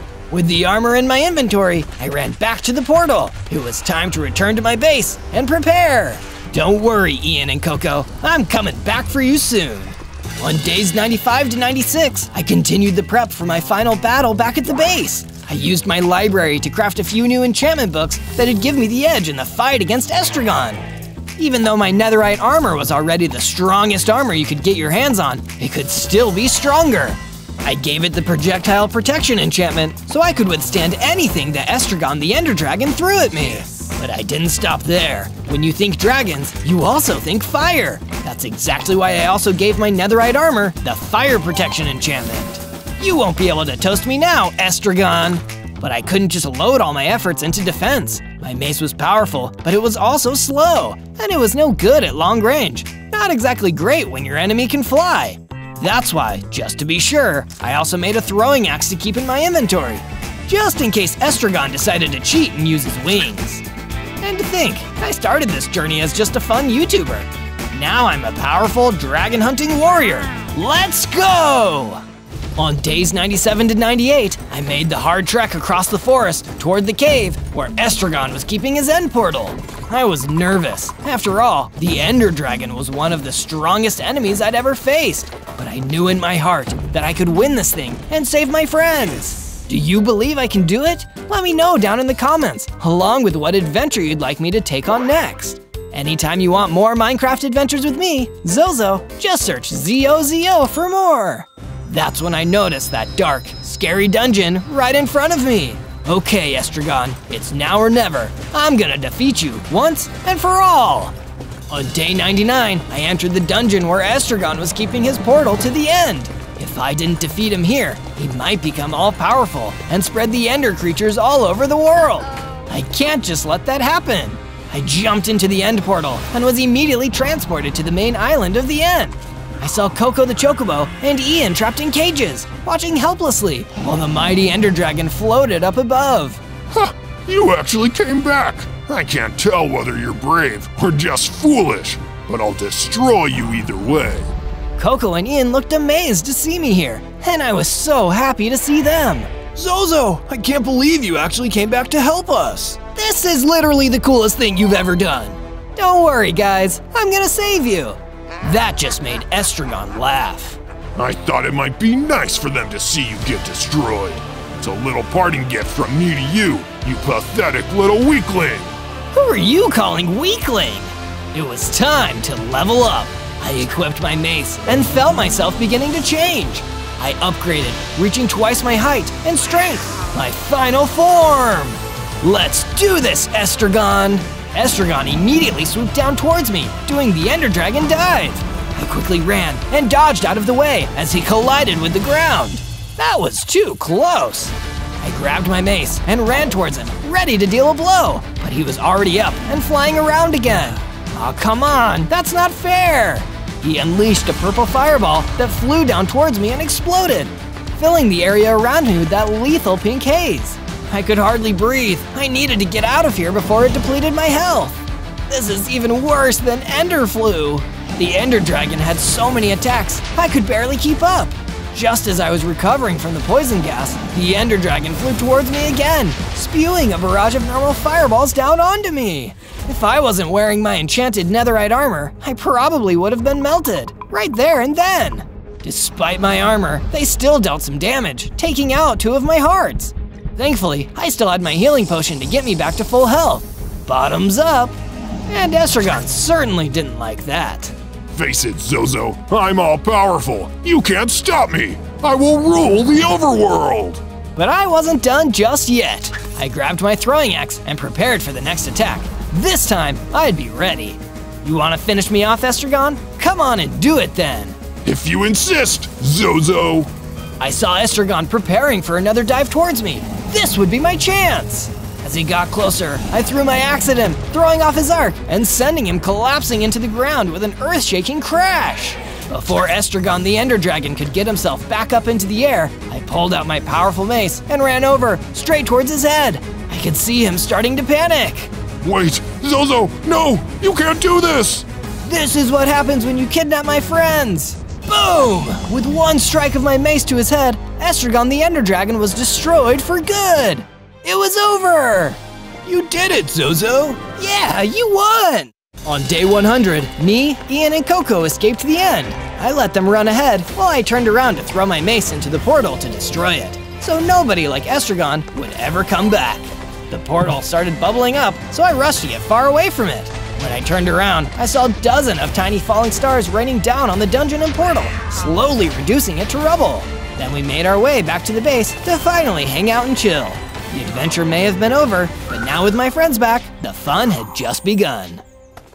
On day 1, I spawned in as Mikey from Maizen. Alright, JJ, what are we doing today? Wait, where's JJ? Mikey is never without his best buddy JJ. Oh no, JJ must be in trouble. Luckily, I've got 8 hearts. It must be because I'm a turtle. I've got this tough shell to help protect me from danger, and I'm probably a really good swimmer. This'll help me find JJ for sure. I looked up and realized I'd spawned under a tree filled with apples, so I reached up to pick myself a thinking snack. But before I could take a bite, an arrow flew past my head. Oh no, skeletons! I grabbed as many apples as I could carry and ran away before one of their arrows hit me, since I had to stay in one piece to find JJ. Hey, what's the big idea? I'm just picking apples. I just kept running and running until I found a log cabin in the middle of the woods. It wasn't anything fancy, and it definitely needed some repairs, but it was cozy and a perfect place to hide for the night. There was even a lake right next to the cabin. Maybe I could go swimming once I was sure the skeletons were gone. And there were probably fish to catch in there for dinner. I just wish that JJ were here to see it too. On day 2, I went exploring around the lake and gathered some wood. I gathered enough wood to make an axe. I could use it to fix up the cabin for when I found JJ. Next, I went back to the apple tree to gather some more fruit.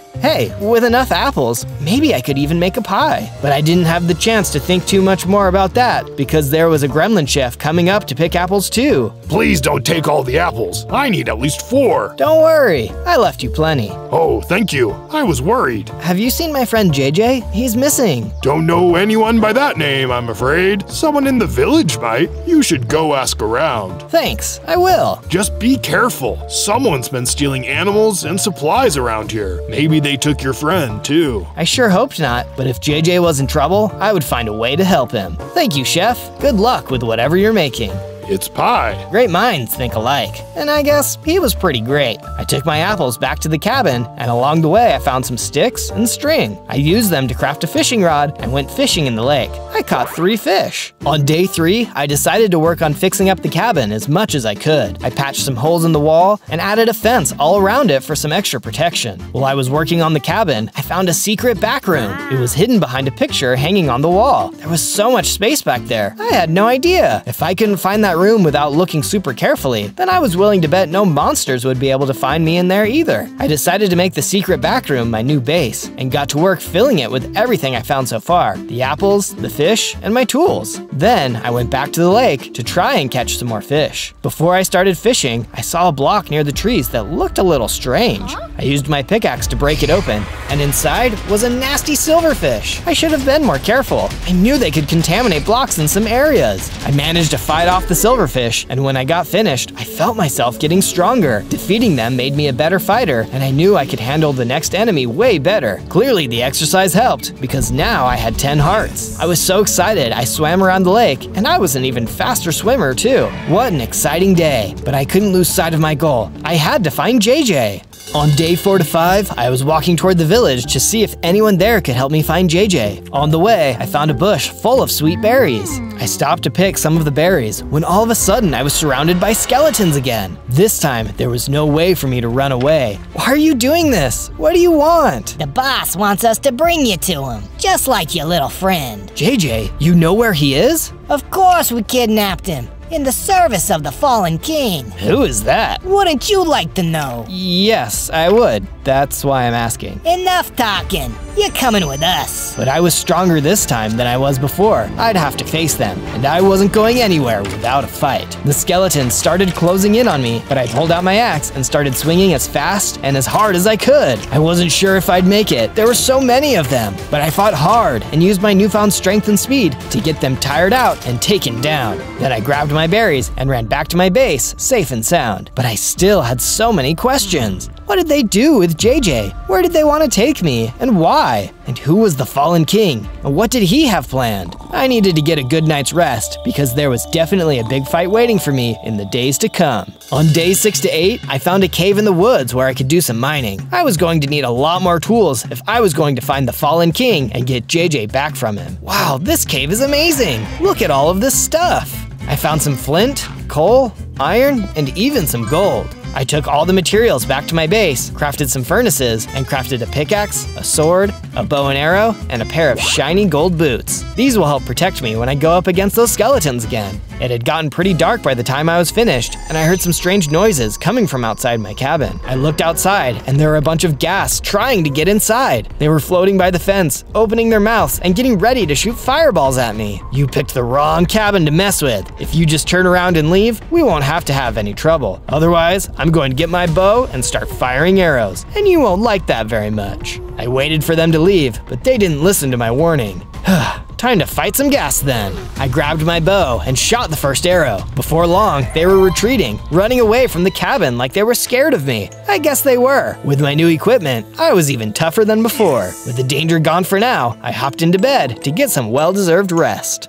On days 9 and 10, I finally made it into the village. I was looking for answers, but I was also looking for some more supplies. I couldn't keep eating apples, berries, and fish. I needed all my strength if I was going to find JJ and defeat the fallen king. But when I arrived in the village, something was wrong. All of the shops had their doors closed and locked, and no one was walking around outside. It was as if they were all hiding in their houses. Hello? Anyone here? But no one answered. Maybe they were scared of me, but why? I was just a friendly turtle, looking to buy some food and ask some questions. Someone opened their door and pushed out one loaf of bread, before closing it and locking it again. Oh, that must be for me. Thank you. I took the bread and headed back to my base. As I made my way through the woods, I saw a dark figure standing between the trees. He was wearing black armor with purple horns. So, this is where you've been hiding. Who are you? Don't you know by now? After all, I am the one who took your friend. The fallen king. What have you done with JJ? I'll tell you, if you just come with me. Never! I drew my sword, ready to battle with him, when suddenly a friendly cat jumped out of a tree and landed in front of me. No, don't do it. He's too strong to take on by yourself. But he has JJ. He took my friend too.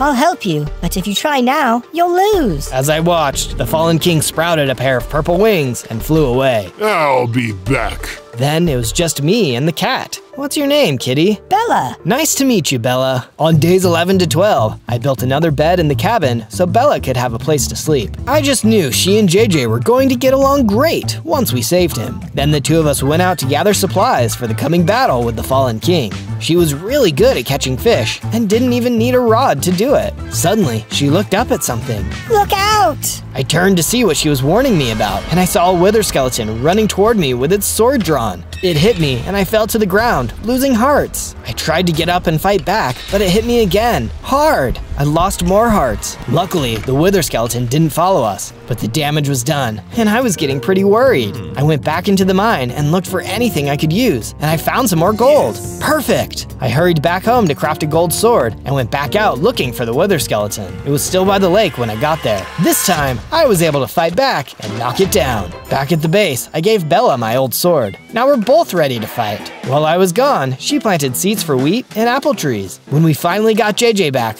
I just knew he was going to love the amazing base we were making together. On days 13 to 15, I was working on the cabin when Bella came and found me. There's something you need to see. What is it? I found a book. I think it's about the fallen king. Take a look. It looked like it was decades old, and the pages were almost falling out. I picked up the book and started to read. Long ago, there was a greedy king. He was an ordinary man, but his evil heart made him seem more like a monster. All day long, he would steal from his villagers, taking their food, their gold, and even kidnapping people to take to his castle. There, he would force them to compete in challenges for their freedom, trying to see which one was the strongest, the toughest, and the smartest. When he found the winner, he would defeat them in a challenge one-on-one to show that he was the very best in all the land. The people rose up and stormed his castle, rebelling against all the pain and strife he had caused. But the king had a secret plan in place, and just when they thought they had defeated him, he became something else. A shadowy warrior with purple wings and horns. He went into hiding, but promised to one day return to take back the throne once again. When the fallen king returns, only a brave hero, led by the power of goodness and friendship, will be able to stop him. But what did any of that have to do with me? It's you. You're the hero. No, I'm just me. I can't defeat some magical king. I just want to get my friend JJ back so we can have fun exploring. But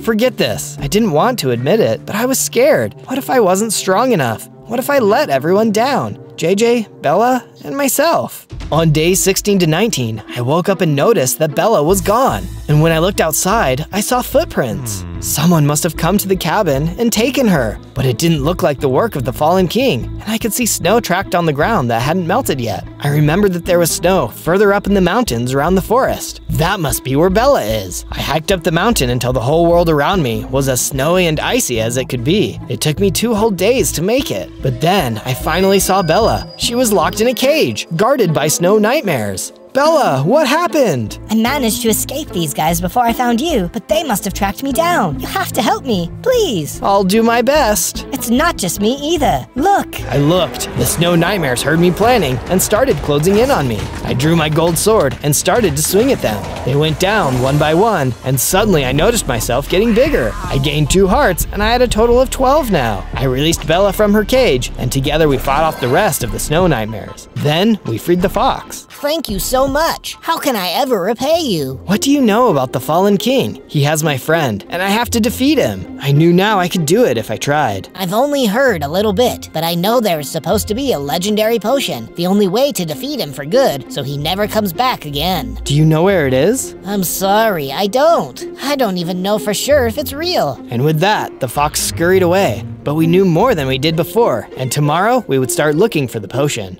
On days 20 to 22, we made it back to the cabin and found it covered in even more gas. Get out of here, you creeps! I started firing arrows at them with my bow. They scattered before they could do any damage to the base, and Bella and I went inside. Tell me more about JJ. He sounds pretty special if you're going to all this trouble for him. He's my best friend. We do everything together. Or we did, before the Fallen King's skeletons kidnapped him. But he always knows how to have fun. He's the best at challenges, and he supports me through the good and the bad times. Maybe we could do something to honor him, to remember what you're fighting for, like build a statue. That's a great idea. Before I I went to gather supplies for the statue, I placed torches all around the perimeter of the base. This should keep any more nasty monsters out. With that long overdue change taken care of, I went to harvest some wood for the great big statue we were going to build of JJ. I found some chickens and harvested their feathers. Back at the cabin, I cleared a whole bunch of grass and blocks to make space for the statue. Then Bella and I got to work building. It was so much easier with Bella there to help. Work always goes by faster when you have a friend lending a hand, or a paw. And hey, by the way, thank you for watching. If you liked the video so far, that would mean the world to me if you subscribed and turned on notifications. That way, you'll be sure to catch my next adventure. Thanks! On days 23 to 26, I was in the cabin when suddenly a skeleton came up to the door. He was wearing full armor and carrying a big, impressive sword. Get out of here, bonehead!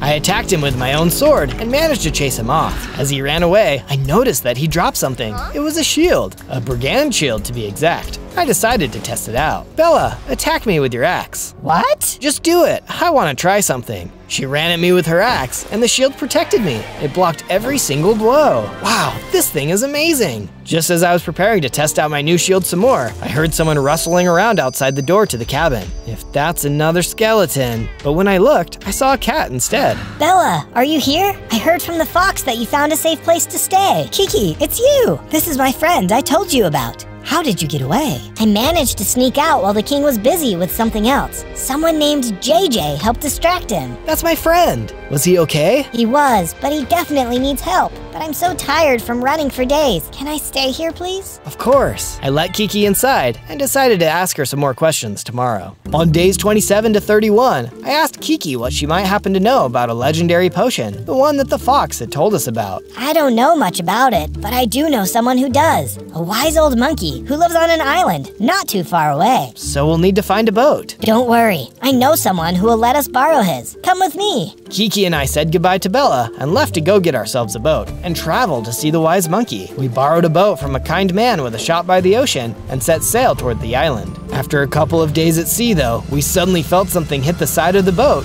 shaking it all over. What was that? I looked over the side of the boat into the water and saw a huge shark ramming itself into the boat. It snapped its teeth at me and tried to bite me. No way, we've got places to be. I shot an arrow at the shark, but I missed. It tried to bite the boat, but I fired another arrow.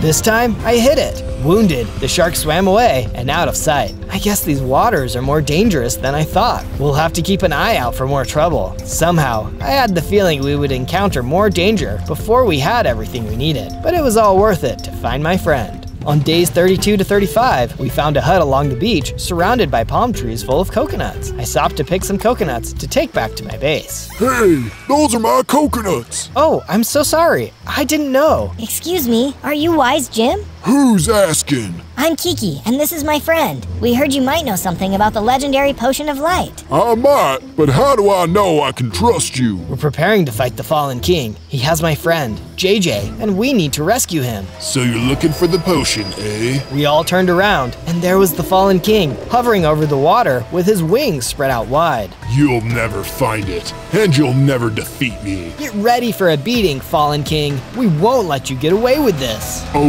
really?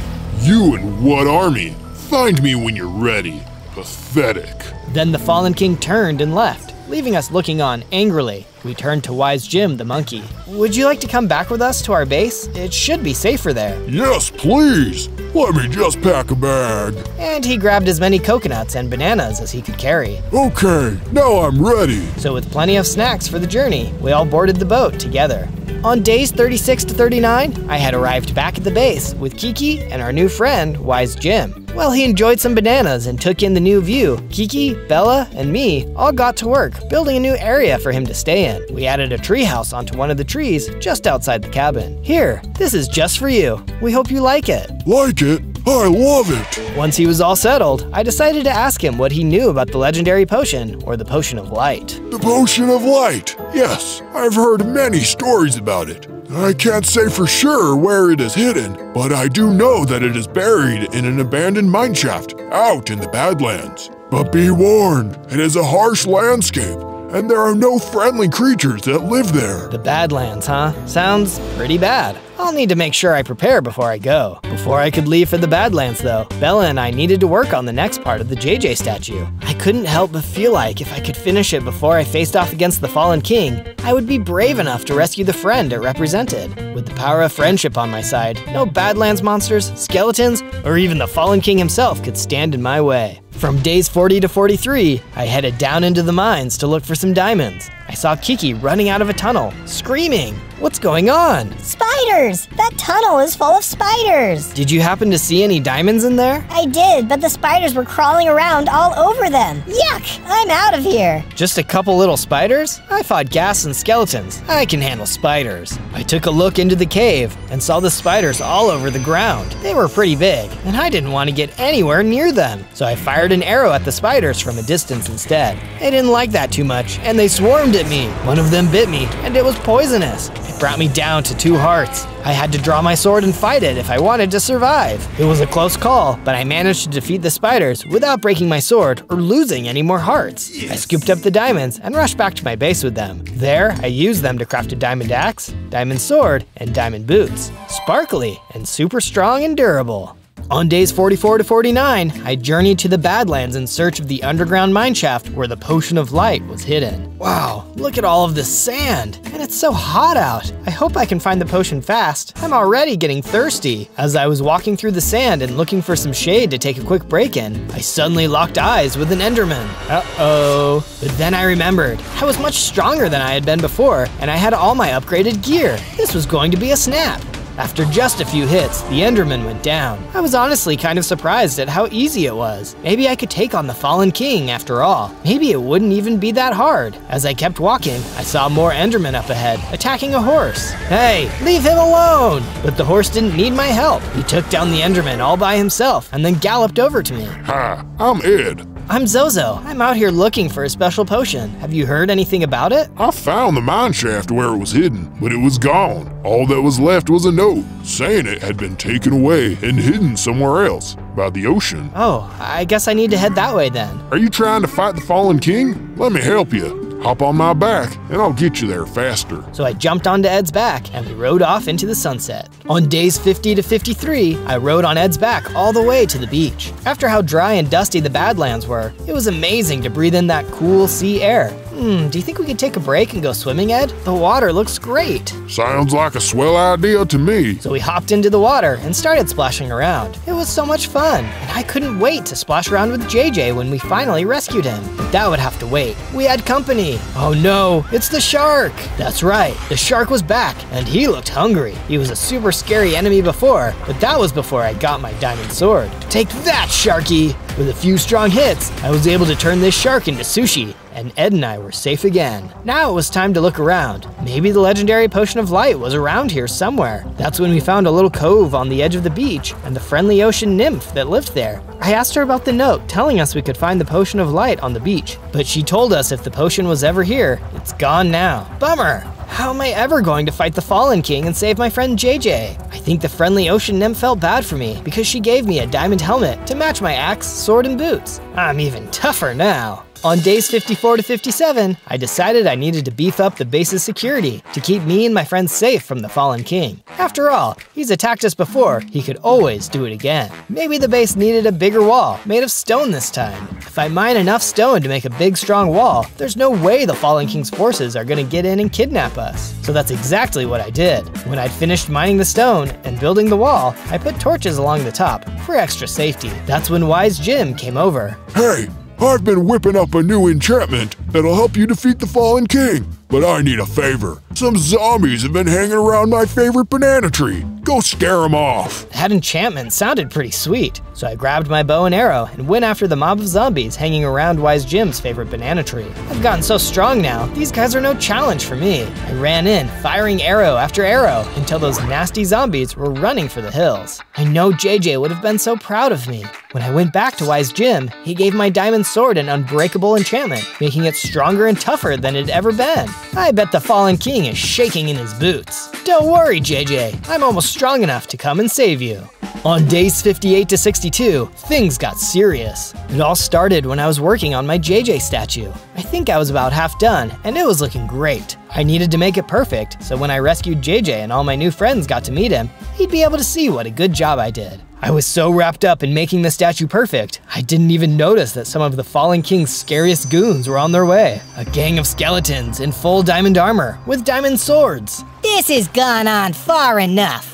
The Fallen King has sent us to crack your shell, destroy your base, and leave nothing standing. Give up or face our wrath. But there was no way I was going to give in. I told Bella and Kiki to hold inside the base and make sure nobody got in, while Wise Jim and I took on the diamond skeletons. Let's show these boneheads who's boss. But the fight was way harder than we thought. The Fallen King must have sent some of his best men, because as we fought, they just wouldn't go down. Thankfully, Wise Jim and I fought hard enough to defeat some of the diamond skeletons and send the rest running. We were just about to celebrate when one of the fleeing skeletons fired an arrow from the woods and hit Wise Jim. No! I tried to help, but it was already too late. Wise Jim was gone. On day 63 to 66, I chased the diamond skeleton into the deep dark forest as he ran away. He destroyed Wise Jim, and I needed to avenge him. There was no way I'd let them escape, no matter how spooky the deep forest got. Get back here. You wanna fight? Let's fight! I backed him into a corner and threatened him with my unbreakable diamond sword. Tell me, where can I find the legendary potion of light? You'll never get it. It's being guarded by one of the Fallen King's strongest warriors at the bottom of the King's royal gold mine. And besides, you're not leaving this forest alive. That's when the other surviving diamond skeletons came out of the woods around me. Oh no, this whole thing was a trap. They were trying to lure me away from the base this whole time. This is for you, Wise Jim. I'll never forget you. That's when I fought the strongest I ever fought and defeated all of the skeletons except one, who was shaking with fear. Thankfully, he could still be useful to me. Tell me, where can I find the Fallen King's royal gold mine? On day 67 to 70, using the last diamond skeleton's instructions, I made my way to the Fallen King's royal gold mine. It was huge and horrible. Villagers that the Fallen King had kidnapped were being forced to mine gold for him, or they'd be attacked by some of his skeleton warriors. Don't worry, guys, I'm gonna get you out of here. Who's the boss around these parts? The captured villagers told me to travel further into the mine, where I'd meet one of the Fallen King's strongest warriors, Dorzen, the Soul Eater, a huge red monster with a scary smile and a fist made of stone. He was so tough, even my diamond sword would have trouble hurting him. He was waiting next to a pit filled with lava. It isn't too late to give up, Dorzen. Tell me where to find the potion of light and let all these villagers go, and I won't have to hurt you. But Dorzen wasn't interested in talking this out. I don't even know if he could talk. He just attacked me and managed to take all of my hits while beating me again and again. He was for sure the toughest enemy I'd ever faced. It was such a big mistake to come here alone. Just as Dorzen was about to throw me into the lava pit, Ed the horse charged in. Get away from my friend, you monster. Ed charged right into Dorzen and knocked him over into the magma pit. Dorzen got burned and ran off. He'd probably think twice about messing with us again. Thanks for the save, Ed. On days 71 to 74, Ed and I searched through the mine to find where Dorzen may have been hiding the legendary potion of light. Ed was still grateful for me defeating the shark that attacked us on the beach, so he was more than happy to help me rescue JJ from the Fallen King. Eventually, after mining through some stone, we found a secret door that led into Dorzen the Soul Eater's lair. Talk about spooky! The place was dark, lit only by a few little torches and scary-looking weapons on racks over the walls. There were even a few villagers locked up in a cage. We let them out, of course, along with all the others. But no matter how hard we looked, we couldn't find the potion of light. It didn't make sense. That skeleton told me Dorzen was hiding it in the Fallen King's royal gold mine. Look, I found a note. What does it say, Ed? I don't know. Horses can't read. He was right, so I took a look at the note. It came directly from the Fallen King. It said, Well, well, well. It looks like you found your way into my mind. Exactly as I expected. You're an impressive one. I can see why JJ talks about you all the time. If you care about him, I suggest you stop looking, or both of you are going to get hurt. Rats! Looks like the Fallen King was always one step ahead. On days 75 to 78, I headed back to the base to build some improvements and think about what I'd learned. After Wise Jim died, I was worried about Bella and Kiki, and I realized that if more of the Fallen King's army attacked, they needed a safe place to hide. I added an iron safe room to the inside of the base with a secure door and torches to ward off mobs. If someone attacked, they could hide in there while I fought off the bad guys. I had also taken some gold from the Fallen King's gold mine and turned it into a chest plate and some leggings. That's when Dorzon the Soul Eater returned, and Bella and Kiki ran off to hide in the new safe room. It was time for me and Dorzon to finish this. He was tough, even with his lava burns. But with my new armor, I was able to get an edge and defeat him for good. Dorzon won't be eating any more souls. And for defeating such an evil monster, I got upgraded. I was bigger, stronger, faster, and my shell was tougher than ever.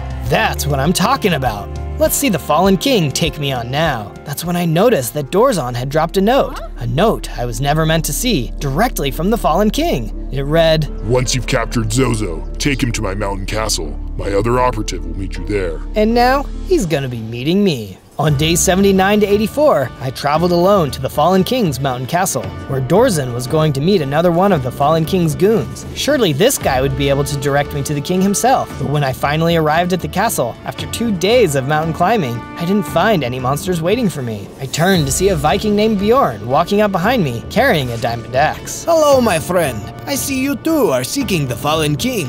He kidnapped one of my friends too. Maybe we can work together. That's a great idea. Let's do it. You can help me free my friend JJ, and I can help you free yours. Wait, how did you find out about this mountain castle, Bjorn?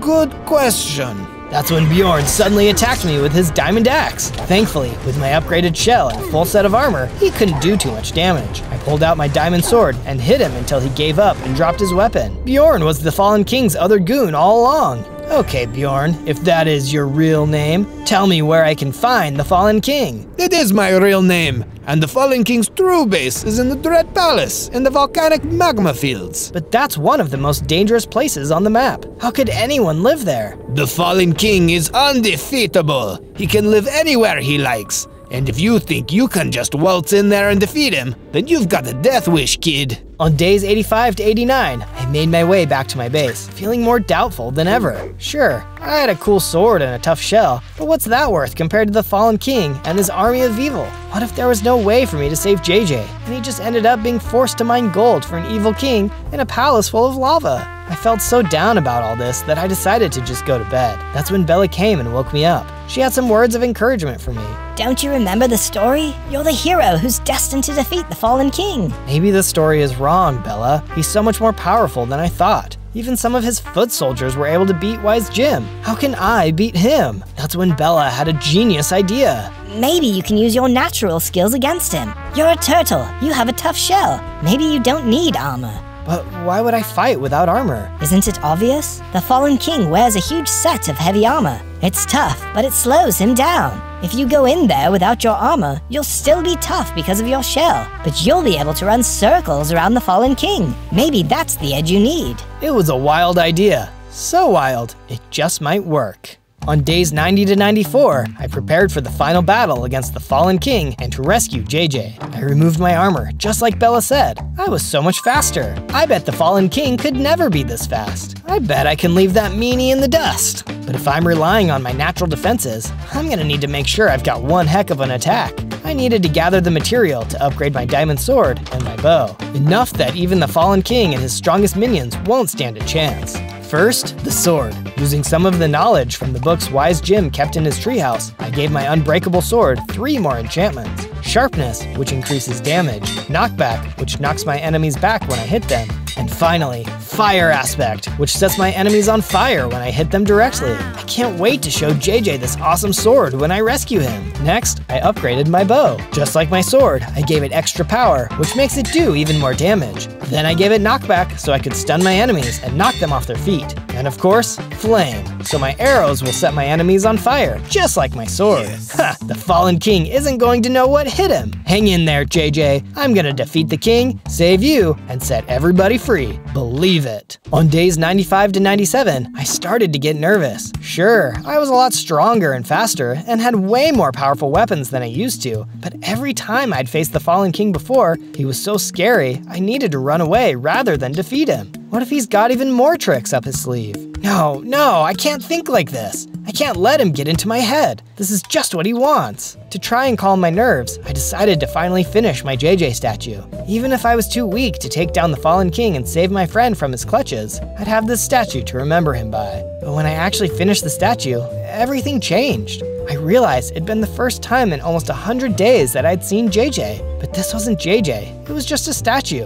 It couldn't talk to me, play games with me, do fun Minecraft challenges with me. It couldn't do anything that JJ could do with me. It could just sit there and remind me that he's gone. That's it. I can't afford to be a coward. Even if I'm afraid, even if I'm in danger, it's worth the risk to get JJ back. I know I'm strong enough to do this. It's time to take the Fallen King down. And when JJ is here again, he's going to see this awesome statue that I made for him. There's just one more thing that I need to do first.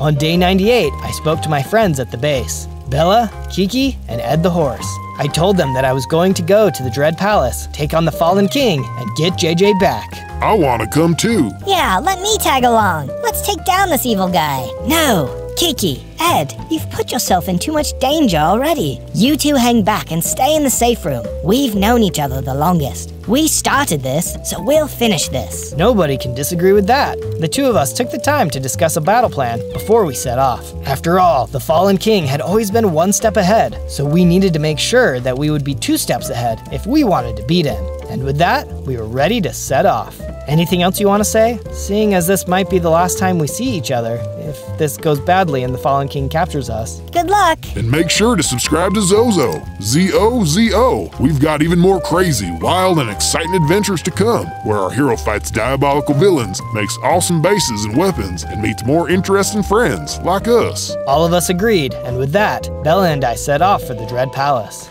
On day 99, the assault on the Dread Palace finally began. Just as we expected, the Fallen King had the place heavily guarded. A bunch of diamond-armored skeleton warriors were assembled outside the front gate. But it's okay, we planned for this. Good luck, Bella, I believe in you. The first stage in the plan was simple. Bella would go in first with her cat speed and agility and distract the first wave of guards. With the skeleton army drawn away from the front gate, it was time for me to storm in and take charge. But of course, it wasn't that easy. In the opening hallway of the Dread Palace, the Fallen King had built-in trapdoors that dropped down into pits full of molten lava. Yikes! Thankfully, I was able to dodge the trapdoors and keep going. But it wasn't over yet, not by a long shot. Once I made it past the first few hallways, the Fallen King deployed another one of his deadly minions, the Behemoth, a huge, extremely powerful monster. I needed to be careful. Even a couple hits from a monster like that would destroy me. But because I was only wearing my natural armor, just like Bella and I had planned, I could run circles around him. I hit him several times with my fully upgraded sword, setting him on fire and knocking him down for good. Is that the best you got, Fallen King? Maybe I underestimated you. Hey, over here! I recognized that voice. It was JJ. I'd finally found him. No time to waste. I ran over to the cell the Fallen King was keeping my best friend in and set him free. I was so excited to be hanging out with him again, but we weren't done yet. I told him to head back to our base. I have some unfinished business to take care of. On day 100, with JJ saved, I needed to make sure he and everyone else was never captured again. I needed to fight and defeat the Fallen King once and for all. I ran deeper into the Dread Palace, sword and bow ready to take on anything I saw. First, more diamond-armored skeletons, which I was able to take out with a quick volley of arrows. Bam! Bam! Bam! They ran away, screaming and on fire. Then, a Behemoth and Soul Eater tag team emerged from the dark as I got even closer to the throne room. These guys would have seemed tough a while back, but after what I'd been through, nothing could stop me. I pulled out my enchanted diamond sword and went to work, setting them burning and running just like the skeletons. I felt unstoppable until I reached the throne room. There stood the Fallen King, and it looked like this whole time he was waiting for me. At long last, you're here. You've been a thorn in my side for too long. Now I'm going to destroy you personally. Are you ready to see true power? Rather than replying, I shot the Fallen King with a bunch of super-powered arrows, but all that seemed to do was make him laugh. But that's when he got really scary. The Fallen King unleashed his true form, growing larger and more powerful than he'd ever been before. I couldn't fight him like this. I needed to run. I kept running down the hallway as this giant, terrifying version of the Fallen King left the throne room and chased me. You can't run forever. You're mine now. I ducked into the Fallen King's supply room, closed the door, and began building a brick wall in front of it. But that wouldn't hold him for long. He was already starting to smash his way through it. Think. think. But that's when I saw it. Sitting on the shelf, the legendary Potion of Light.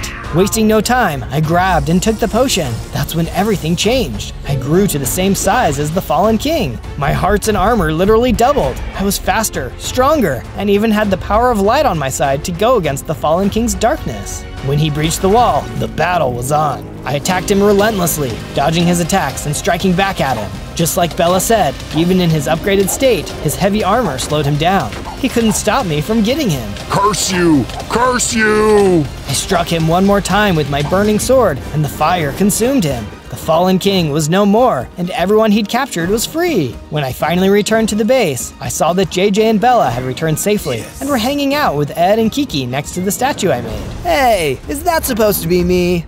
On day 1, I spawned in as a baby robot. Whoa, I'm a tiny robot, but where am I? Why am I in a cage? I looked around and saw there were a couple other bigger robots nearby. They must be my parents. I decided I would go ask them what we were doing here. But before I had a chance to ask them, the door to the cage opened and a giant rat walked into the cage. All right, you junkers, time to get to work. We're tired of taking orders from you. We can't stand by and watch this factory pollute the world any longer. You think you can rise up against us? Sounds like I need to teach you a lesson, pal. The rat lunged forward and started fighting my robot dad. As they were fighting, my robot mom came up next to me. Zozo, the door's open. Move quickly and get out of here. We will hold him off. But I don't understand. Why are we working for this guy? What are we doing here? There's no time to explain, but he isn't even the one in charge of everything. I hope you never run into his boss. No, hurry, get out of here. My mom hurried away to help fight off the rat, and I took the chance to rush out the door and escape. As I drove away, I turned around and saw the rat destroy my dad. Dad, no! I thought about going back, but I noticed I only had 6 hearts. If I was captured or killed, my dad's sacrifice would be in vain. As I drove away, I noticed that I had just escaped from a huge factory. There were big pillars of smoke coming out of it, which must have been causing all of the yellow haze. I better get out of here before that rat shows up, or worse, his boss. I was driving away when suddenly I started beeping, and my battery started to drain. Oh no, my battery is going to run out in 30 seconds. What's going on? In a panic, I backed up into the sunlight and saw that my battery immediately started to recharge and returned to full. Whew, that was scary. I must be a solar-powered robot. I'll have to be sure to stay in the light when I'm out and about. I soon found a good place to build a shelter for the night and quickly put up some walls. I made sure to leave the roof open so I could power back up in the morning. On day 2, I woke up to a full battery and sunlight coming into my shelter. Looks like my shelter kept me safe through the night, but I have a lot I need to figure out today, starting with rescuing my mom, if she's alive. I knew I wouldn't be able to get back into the factory without gearing up first, which is when I noticed that my arm was a permanent drill. I'll bet I can break all kinds of blocks with this arm. I'm going to try and go get some supplies. I stepped outside my base when I was suddenly attacked by some kind of tiny animal. Ah, what the heck are you? Get back! I swung my drill arm and quickly defeated the enemy. That looked like some kind of mutated bunny. I wonder where he came from. I'll have to keep an eye out. I headed over to a nearby hill where there were some trees growing and collected some wood and stone. Then I set up a crafting table and made an axe, shovel, and sword. My drill arm was pretty handy though, so I decided to start building a mine inside my base. I drilled into the ground and saw I was able to break a bunch of blocks at once. Whoa, mining is going to be a breeze. I was digging down and my battery alarm went off again. I was so excited about my drill, I almost forgot I had to stay in the sun. Luckily, I was able to get out before the timer ran out too quickly. Looks like I'm gonna have to be a lot more strategic every time I want to leave the sun. On day 3, I decided to venture out a little further to see if I could find some more supplies. I knew I still wasn't strong enough to break my mom out. As I got closer to a nearby cave, I saw something strange inside. What is that? It looks like there's a deactivated robot in there. Their battery must have run out. As I got closer to investigate, I was attacked by a mutant pig. Whoa, get back! The mutant pig had come out of nowhere, but I was able to quickly fight them off. As they disappeared, I saw a whole horde of pigs coming over the hill. I better get out of here. As I was driving away, I couldn't help but wonder what was happening to all of the animals and who was in that cave. Maybe they would be able to help me in the fight. I'd have to try and come check on them later. On days 4 and 5, I was running away when I stumbled across a small farming village, but noticed none of their crops really seemed to be growing. I decided to try and get more information, so I headed to the house at the top of the hill. Hello, is anyone home? The door opened and a farmer stepped out. Hey there, I'm trying to find out what's going on around here. What's wrong with your crops? She explained that the smog coming from the factory was killing all of her crops. Not only that, the smog was also turning all the animals into mutated versions of themselves. She explained that the only way would be to take out the factory's boss, Fat Cat, but everyone was too scared to get close to the factory, so she didn't know any good ways to do that. Well, I've been there once. I can try and get close and see what I can find out. Thanks for your help. I drove off in the direction of the factory. Hopefully I could learn something new before trying to break in. On days 6 to 8, I started making my way back towards the factory. As I reached the top of the hill, I ran into a mutated sheep. Ah, another one! Take this, you creepy sheepy! By using my sword, I was able to take it down. That farmer was right. The smog is making all the animals crazy. I kept going on my way when I ran into a zombie. As I started to attack him, I noticed he had something interesting in his hand. Are those robot tracks? I'm sure you won't mind me taking those off your hands. After a few hits, he was down, and I was right. He dropped a new set of tracks. I picked them up. Oh nice, these Mark 1 tracks will give me an armor upgrade. Oh, and check it out, they gave me a speed boost too. Now I'll be able to get farther on my limited battery. On days 9 to 10, I rolled up to the gates of the factory and took a look inside. I don't see much on this side. The workers must be inside. I'll go see if there's anything on the other side. As I got closer to the other side, I could see someone in a suit yelling at a robot. That suit, it must be Fat Cat. I looked into the yard and saw who he was shouting at. It was my mom. We know you helped that little robot escape. You're gonna work overtime until we find him. My mom didn't say anything. She was so brave. If I was going to help her though, I was going to need to find a way to get in. Just then, I heard some pistons moving and snuck over to where I heard the noise. As I peeked over the edge, I saw an opening in the wall of one of the guard towers, and a couple of rats were talking outside. What do you think of my secret door? Pretty nifty, huh? Now we can sneak out and skip work. Nobody will know. I still wasn't strong enough to fight, but knowing this will help me sneak in the future. As I turned to leave though, my new track squeaked, getting the attention of the rats. Hey, what was that? The rats rushed over to where I was hiding, but thanks to my new speed, I was able to get away without them seeing me. Don't worry, Mom, I'll come back for you. On days 11 through 14, I was heading back to my base when I realized the sun was starting to set. I started putting together a small hut to protect me for the night when I was suddenly attacked by a giant mutated zombie. Holy cow, this guy is huge! I started to build even faster but couldn't focus as I had to keep running away from the zombie. If he keeps chasing me, I'm not gonna be able to finish my house before the sun goes down. The sun kept going down and my battery soon started to beep, starting the 30-second countdown. Oh no, if I could just finish. As much as I tried, I couldn't finish the house. All I could do was jump into the unfinished build and hope for the best. My battery let out a final beep, and I deactivated. On day 15, I awoke to an unfamiliar face looking at me. Huh? Good morning, little friend. How are you feeling? What happened? Who are you? Don't be alarmed. My name is Gary, and I'm here to help. I managed to grab you before that zombie could rip you to pieces. Thank you. You saved me. Whoa, and what's this? Did you upgrade my battery? I did. I wish I could do more, but I only had parts on hand to give you a 60-second charge when you're out of the sun. Wow, that's great. How did you know how to do that? The old man sighed before heading into his story. My wife and I actually used to work at the factory building robots just like you. It was a clean, safe place for everyone, and the factory didn't produce the pollution that you see today. But then one day Fat Cat showed up and turned it into the mess you see now. He mistreats the robots and makes them work non-stop, which causes the factory to pollute the land. My wife and I had to flee for our safety. We planned to save the land from the factory, but my wife got sick and wanted to spend her last days growing her flower garden. But nothing would stay alive. She passed away soon after. I can't take Fat Cat down by myself, and everyone else is too afraid to help. But if you are willing to work with me, I think we can do it. I'm so sorry to hear about everything you've gone through. Fat Cat has taken enough from us. Let's take this guy down.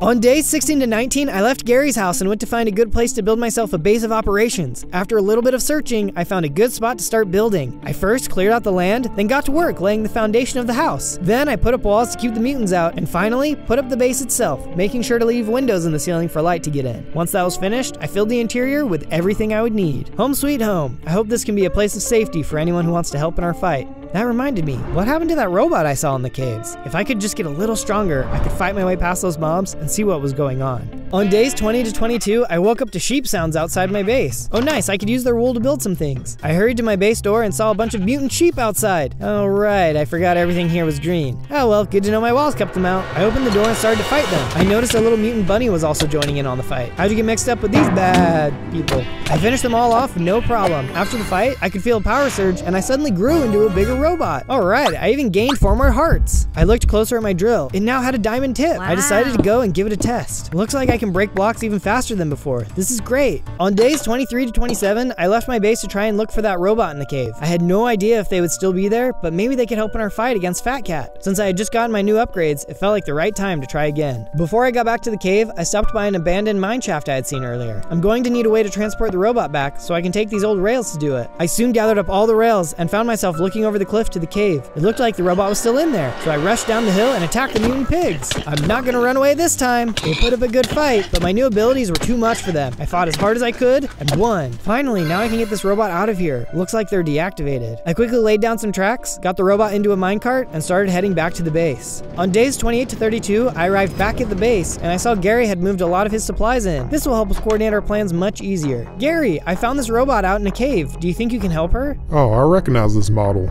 They call her Eve. Gary took a look and could immediately tell what was wrong. Yep, looks like her battery's fried. She must have been caught out in the wilderness. So what can we do? Do you think you can fix her? Not with the supplies I have on hand, but I know of a warehouse in the desert that used to have the components. I can tell you where to go to find it. Gary told me where to go, but before I left, I made some improvements to the base. I added a second layer to the walls and got to work on building Gary a house to work out of. Everything was looking great, and I even built a working drawbridge. No one is going to be breaking into here. On days 33 to 36, I was getting ready to leave when Gary stopped me and said he had something to ask me. Zozo, I had a question to ask you. Why are you so nice to everyone? Well, I wish I could take all the credit, but there's a robot I really look up to who has inspired me to be nice and always try and help. He's a sassy dude, but in the end, he always does the right thing. That's great. I think we should build a statue of this robot as a symbol to everyone, but there are still good in this world. That would be a great idea. I rushed out and was able to find some non-mutated sheep to use for the build. I led them back to the base and put them in a pen I had made. Then I got to work on the statue. I started with the base, then moved on to the statue itself. After a while, I had finished the first part. This is coming along great. I hope you're enjoying it so far too. If you like what you're seeing, be sure to subscribe to the channel. That way, you'll never miss my next adventure.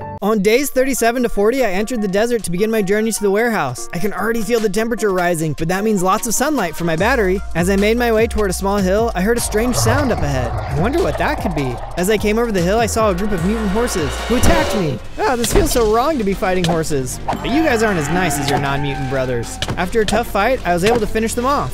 I made it through, but these mobs were getting tougher. I'm gonna have to find a good spot to build a camp and craft some upgrades. Who knows what could be waiting for me at the warehouse.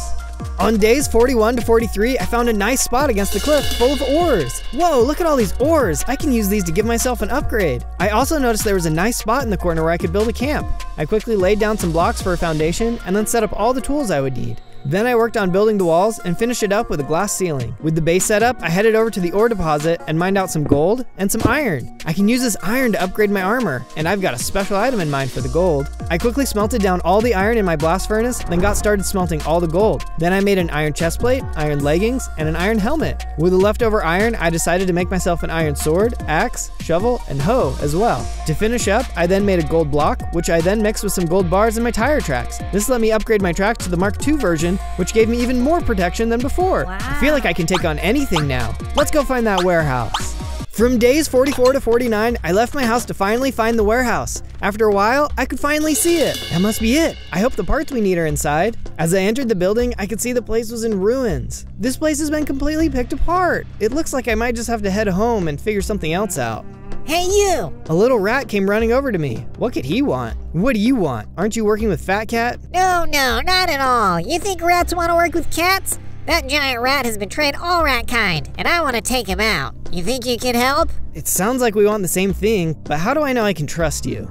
You came here to this warehouse because you're looking for something, right? The giant rat cleaned all these warehouses out and moved everything to his base. I can show you where it is. I didn't know if I could trust him, but I agreed to work with him, so we headed off to the base.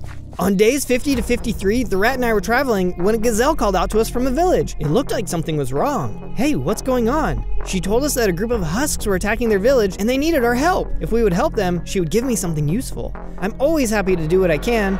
She led us into the village and I charged at the husks. The rat even joined in on the fight. Maybe I could trust him after all. It wasn't long until we had eliminated all of the husks. And stay down. The gazelle thanked us for our help and told us to follow her to the village workshop. When we arrived, she told me to take what was inside the chest. Whoa, are these blueprints on how to build a focus lens? If I can build that, then I could use it to redirect light into deep holes for mining. On days 54 to 57, I decided I would construct a lens and try to mine for diamonds. I first needed to gather some resources though, so I headed out into the desert. While I was on my way, I was suddenly attacked by a gang of mutant cats. These mutant animals are just getting weirder and weirder. I noticed there was a little mutant bird fighting along them too. A bird fighting with cats and rats are working with Fat Cat? This world is crazy. After beating the mutants, I got to work digging up some sand to make glass. Once I had collected all the sand I needed, I headed back to my base and started smelting the sand. Alrighty, time to start building this lens. I constructed 2 pillars for the base, then put the lens together using the glass I had just smelted. There was a shadow on the ground for now, but once I turned the lens, that should disappear. Okay, let's see if this thing works. I headed over to the activate button and gave it a press. As the lens rotated, I saw the shadow on the ground disappear. I quickly got to work digging a deep hole. It's nice to not have to worry about my battery running out. Once I started to hit bedrock, I built an angled mirror at the bottom so I could do some strip mining. The mirror was able to reflect enough light for me to be able to start mining to the side. Before long, I mined into a room full of diamonds. Amazing, this is just what I needed.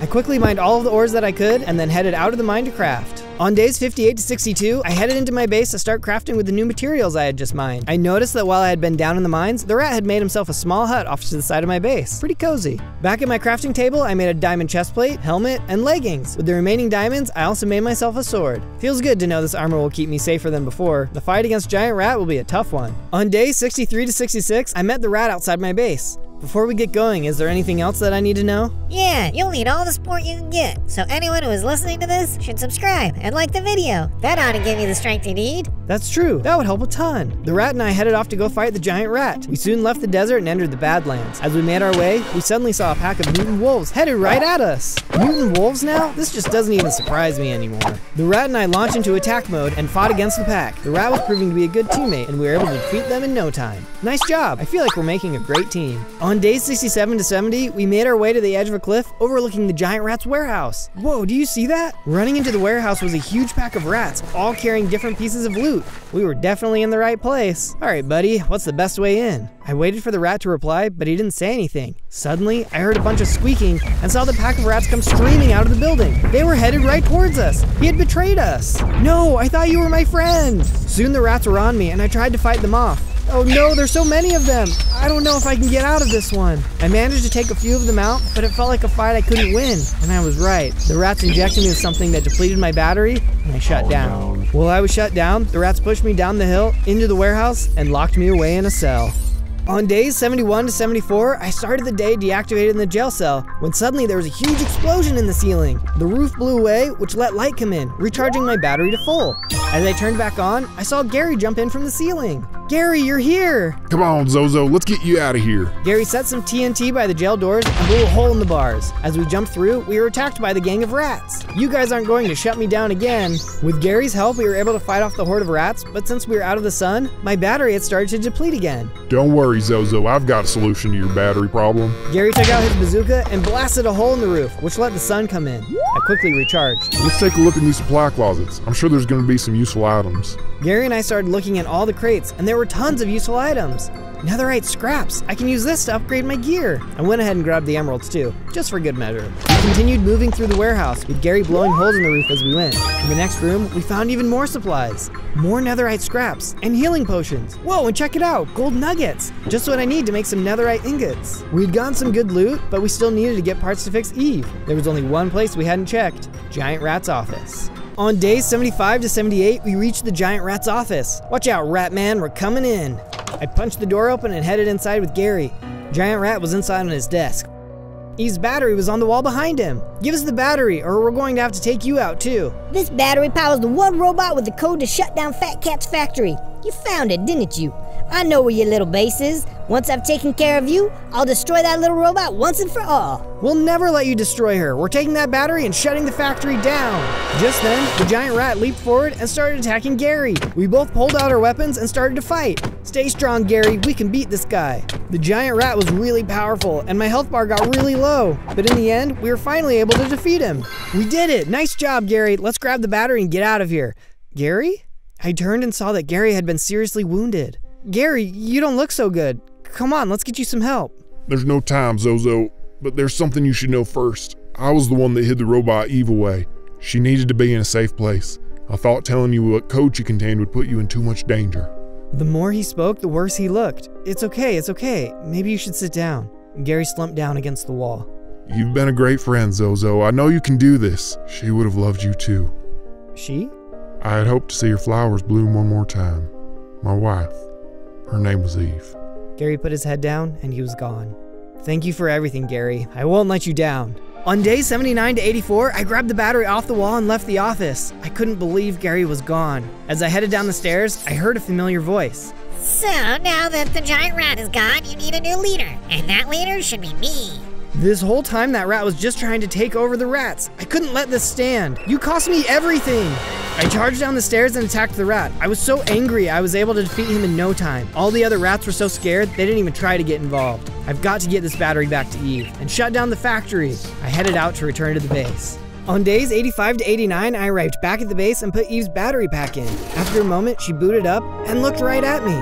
Hello, what's your name? Hi, I'm Zozo. Gary told me that you should have code to shut down the Fat Cat factory. Is that true? That is correct. I would be happy to assist you with doing so. Where is Gary? I would love to see my creator again.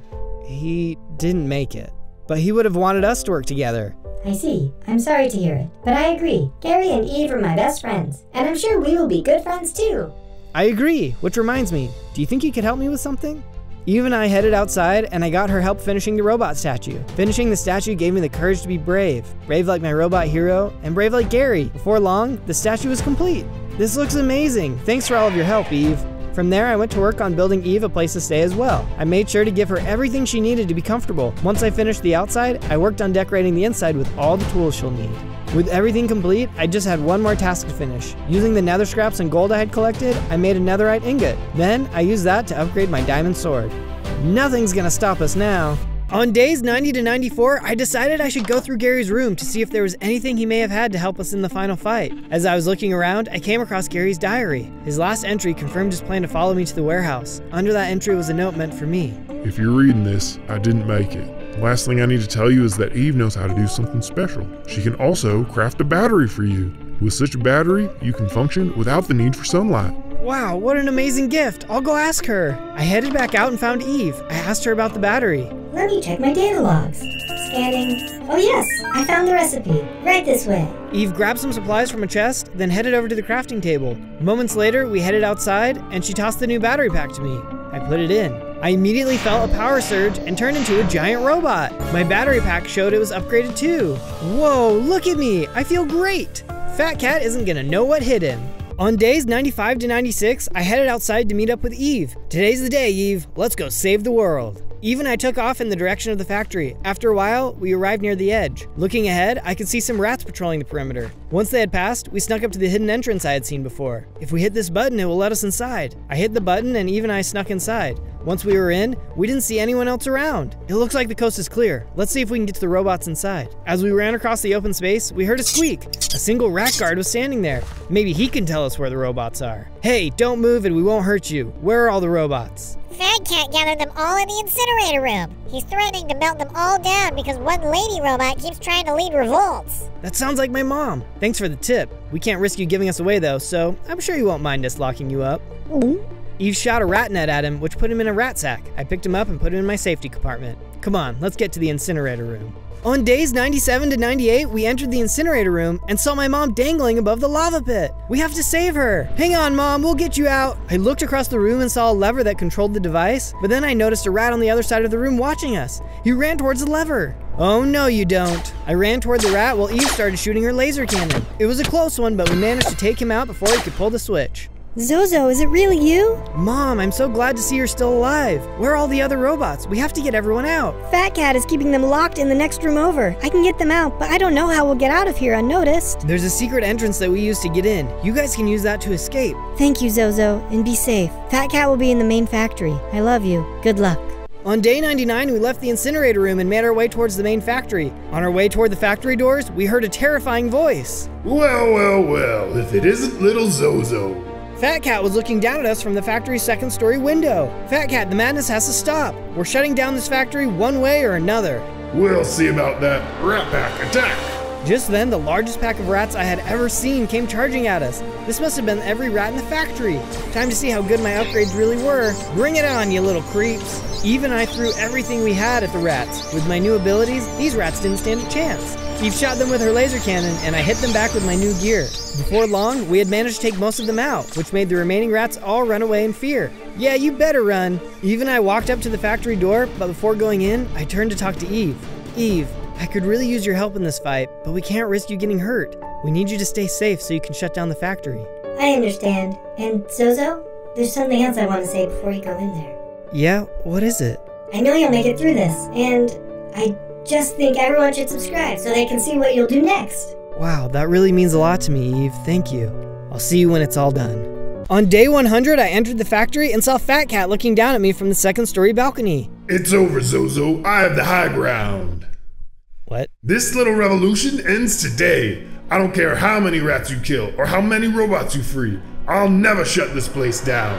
And just like that, he attacked. As we exchanged blows, it was clear to me that he was way stronger than I could have thought. You could have had a great life working in my factory and making me rich, but it looks like it's over for you. My hearts were getting really low. It didn't look like I was going to make it. But just then, a laser came out of nowhere and hit Fat Cat. Eve! Eve came in and started fighting with Fat Cat, which gave me a second to use my potions and heal up. Then I got back into the fight. You're in trouble now, Fat Cat. As I started to fight, I was able to distract Fat Cat and lead him away. While I did that, Eve snuck around to the main factory shutoff and input her code. No, my factory! Suddenly, Fat Cat stopped moving and a tiny cat popped out. He was a cat in a robot suit this whole time. There he is, boys! Get him! The pack of rats appeared and chased Fat Cat out of the factory. We did it, Eve! I'm sure the world will return back to normal in no time. Now let's go find my mom. We have a lot of catching up to do. I think Gary would have been proud. On day 1, I spawned in as a baby goat. Oh, I'm a tiny little goat. And ooh, look how high I can jump. Let's see how fast I can climb this hill. I hopped on over, and that's when I realized I could climb the sides of the hills too. Oh yeah, look at me go. I was feeling pretty good about myself, hip-hopping around, when I was suddenly attacked by a raptor. A dinosaur? What century is this? I didn't have time to worry about that though, because I only had 4 hearts. The problem was, I had nowhere to run. That's when I noticed I had some sort of special ability. Headbutt. All right, I'll give it a try. I swung my head and sent the raptor flying straight off the cliff. Sayonara! I headed down the hill. What was a dinosaur doing around here? Suddenly there was a rustling up ahead and a whole pack of raptors were coming right at me. More of them? I don't think I can take on a whole pack. They were closing in fast, so I jumped up the side of the hill and started to climb. They couldn't follow me straight up the side of a cliff. Better luck next time, boys. The raptor snarled at me and left. I kept watch for the rest of the day. Who knew if those raptors would attack again? On day 2, I headed down off the cliff. I had to be careful, just in case there were any dinosaurs lurking around. Just then, I heard a cry out in the distance. Help! I rushed off toward the sound and saw a little baby goat getting attacked by a couple of foxes. Hang on, buddy. I charged at the foxes with my head, knocking them back. No one was going to be picking on any goats today. They weren't very tough, and I was able to knock them both out. That was a close one. No problem. What's your name? You can call me Billy. That makes sense. Come on, Billy. I know a spot that's safe from all the meanies out here. Billy and I headed back over to my little cave, climbing up the mountain. This will be a safe place for us to stay for the night, but I think we can make it a little nicer. I ran outside and cut down some wood, then used it to make a crafting table. Then I used the crafting table to make a wooden axe. Now I can get all the wood I need. After I'd collected all the wood I needed, I started clearing out the cave, filling it with a nice wood floor. Then I added all the things Billy and I would need for a good starter base. Hopefully nothing would attack us in the night. On day 3, Billy and I had decided we would look for supplies, but first, I needed to make some stone tools. Using my crafting table, I made all the tools we could possibly need. Hopefully we could find a good food source. All right, Billy, let's get out there and see what we can find. While we were looking for any resources that might help, we were mostly hoping to find food because we knew we would be getting hungry sooner rather than later. Luckily for us, we soon saw a farm in the distance. Okay, I don't see anyone. If we're really sneaky, we can probably take just a little bit without getting caught. Billy and I got right to harvesting, collecting as much food as we could. Why, hello over there. Uh-oh, it was the farmer. We had to get out of there. Wait, hang on a moment. I don't mind if you eat my crops. In fact, eat as much as you want. Really? No one has ever been this nice to us. Yes, well, there aren't very many friendly animals around here these days. Something dangerous out there seems to be making them disappear. Well, if I had to guess, I'd say it's the dinosaurs taking them all out. Dinosaurs? Huh. Well, I suppose that must be it. If that's the case, why don't you two stay in my barn for safety? We agreed and followed him into his barn. There were some nice hay bales to lay on. I was a little unsure because our cave seemed pretty safe, but at least there was food and someone to look out for us. The sun set, and we put our heads down for the night. On days 4 through 5, Billy and I woke up in the back of the cart, pulled by the farmer. Hey, what's going on? The farmer didn't respond and kept looking ahead. That's when I realized we were all tied up and couldn't move. Where are you taking us? The farmer continued to ignore me. After a little while longer, we arrived at a small clearing. The farmer took us out and tied us to a post. Without saying a word, he got back on his horse and left. I've got a bad feeling about this. Just then, I heard a stick break and saw a pack of raptors walking toward us. We had no way to run. It looks like it's the end for us, Billy. Suddenly, the ground began to shake and there was the sound of heavy thuds. The raptors ran away. What's going on? Is it an earthquake? It was worse. A huge T-Rex came stomping around the corner, and he had on some kind of weird-looking hat. Aha! My dinner is served. You look delicious. This dinosaur could talk. We had to escape. The T-Rex lunged at us, but we jumped out of the way, causing him to break our rope instead. Hurry, Billy, run! We took off into the woods. Hopefully we could escape. On days 6 through 8, we were still running for our lives. The T-Rex was hot on our tails. As we came through a thick section of trees, we managed to slip through, leaving the T-Rex behind them. I I think we lost him. It was wishful thinking though, as he came stomping around the other side of the trees. Our chase soon led us to a river, and I hurried and swam across. Billy was still just a baby though, and his tiny legs couldn't swim very fast. It's okay, Zozo. Save yourself. Keep swimming, Billy. I won't leave you behind. Ugh, I hate getting wet. The T-Rex was so close, and I wasn't sure if he would make it. But at the last moment, he jumped onto shore, and we continued to run. We soon came bursting out of the forest, running across an open plain. Billy kept falling into small ponds, which was always a close call. Let's go, Billy. Maybe we can lose him in the trees. We ran into a purple forest, but it was no use. The T-Rex was still right behind us. Man, this guy must be really hungry. Come on, I have an idea. We circled back into the forest from before, and I headed toward a ravine I had seen earlier. A large tree had fallen across it, so Billy and I hurried and ran across. Before the T-Rex could cross though, I quickly cut the log, stopping him in his tracks. Nah, you silly goats. You got away this time, but no one can outsmart me now. I'll find you soon enough. The T-Rex turned and ran off. How are we going to survive now? On days 9 through 10, Billy and I were running back to the base as fast as we could. It didn't feel like there was anyone out here that we could trust. Soon, we had arrived back at our cliffside base. Well, Billy, looks like this is going to be our home for the future. Let's fix it up. I got right to work, making our base even cooler than before. I cleared out even more space than before and lined the inside with lots of wood. I also gave us all the equipment we'd need: beds, furnaces, and crafting tables. As far as I knew, we were the only animals that could climb up steep cliffs, so no one else was going to be climbing into our base. So check it out. What do you think of the base? What part do you like the best? With the base completed, I decided to head over to some nearby caves to mine some iron. Luckily, I was able to quickly find some, so I mined it out. I also found some coal, which I was going to need to smelt the iron. I hurried back to the base and got right to work, smelting down all of the iron ore into iron ingots. I then used those to make myself a full set of iron armor, and also used them to make an iron sword, a pickaxe, axe, shovel, and hoe. This is all going to be good for me, but I think Billy is going to need some armor too. With some of the leftover iron, I made Billy some of his own goat armor. He's gonna love this. I brought it down to his base and tossed it out to him. He could barely contain his excitement.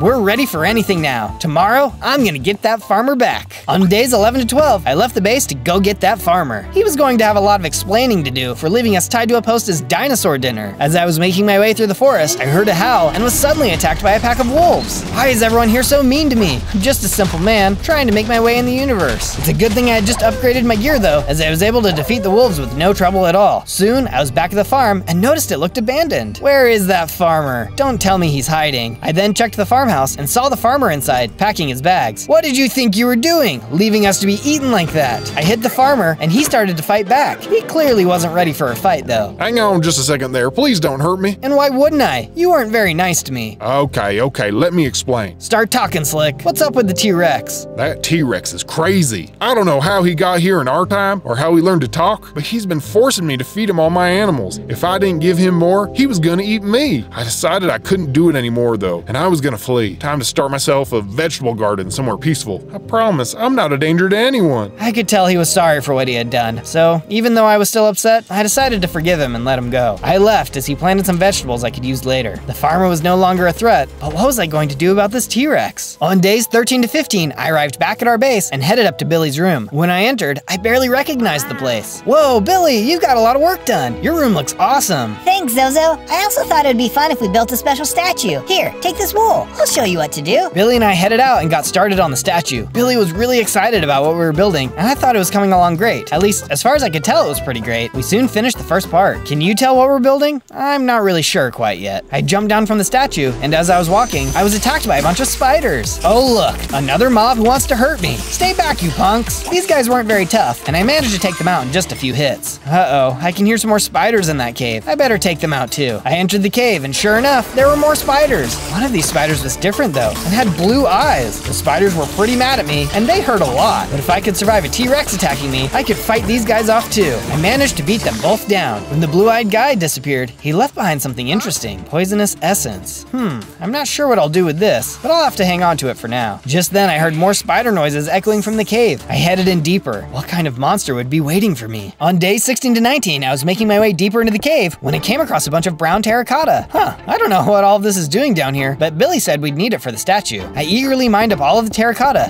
Who knew when we'd be able to find more? As I scooped up the rest of the terracotta, I heard those spider noises again. Well, let's go down a little deeper, just to take a look. I soon arrived at the very bottom of a deep cave that was full of spider webs. I turned around and saw there was a huge spider on the ceiling. Okay, just stay calm, don't panic. Suddenly, the spider attacked. Spiders! Why did it have to be spiders? This big hairy beast did a lot of damage, and I wasn't wasn't sure if I was going to survive. If I could get the right hits in, I just might make it. I swung my sword as hard as I could and finally was able to take it down. Just then, I felt my strength begin to grow and I leveled up into a bigger goat. And I've gained 4 more hearts. I took a closer look at my headbutt ability and noticed I had an even stronger knockback power. And I could jump higher too. I hurried back to my house. I had an idea of what I could do with the poisonous essence. I walked back up to my crafting table and by combining the essence with my iron sword, I crafted a spider sword. Tomorrow I'm heading off to find the T-Rex. On days 20 to 22, I left my base to go find the T-Rex. I wasn't quite ready to fight him, but surely he had a base somewhere. If I could find his base, maybe I could find a way to defeat him. As I walked across the land, I heard a noise up in the distance. Ah, you wild raptors, get away from me. The group of raptors were attacking what looked to be a scientist. He needed my help. Watch out, I'm coming in. I leapt into action and started to fight off the raptors. I was stronger and had better gear, so these raptors didn't know what hit them. They were a feisty bunch, but I was able to knock them all out. Oh my goodness, aren't you just a marvelous little animal? Oh, well thanks. Who are you and what are you doing all the way out here? There's all kinds of strange things going on. The name's Faraday, and yes, I am aware of these things. They are actually all my fault. Your fault? What do you mean? The scientist began to explain. You see, I'm not actually from this time. I am from the future. I invented a time machine helmet that let me travel all the way back to dinosaur times. I ran across the land. I felt so cool knowing that I was the first human to ever step foot on the land. Later that day, though, I sat down to rest, and a little raptor came and scooped my helmet onto his head. This wouldn't have been the biggest problem, but that T-Rex came along, flipped the raptor into the air, and the helmet landed on his head. Thing is, though, my helmet also makes the user smarter, which is why the T-Rex can talk. I had an old prototype helmet that I used to chase the T-Rex through time, but it broke when we got to this present. Luckily, the T-Rex seems pretty happy to be here, since there is plenty of easy food for him. Wow, that is not the story I was expecting to hear when I woke up today. So what can we do to get the helmet back? I have some ideas, but I haven't been able to test any of them out yet. That T-Rex's sidekicks keep attacking me. He must have brought them through time with him. Well, we've got a safe base built into a hill. How about you come live with us? You can do your research in peace there. That would be terrific. On days 23 to 26, I got right to work, building Faraday a lab at our base. There was all kind of technology that he wanted added, and it took a lot of hard work to get it right. But in the end, I was able to make him everything he would need to continue doing research. When it was complete, Faraday went and took a look around to make sure everything was in working order. Later on, I hopped in the elevator and took it for a ride myself. It was kind of fun riding in the elevator and getting to look out the window, but I'd still rather climb up the side of cliffs. I met Faraday in the front of the lab, and he told me how happy he was to finally get started. It was going to take some time for him to figure things out, but he said I should make sure I upgrade my gear for when we finally face off against the T-Rex. On days 27 to 31, I decided that I could use some more upgrades that could keep me safe from attack.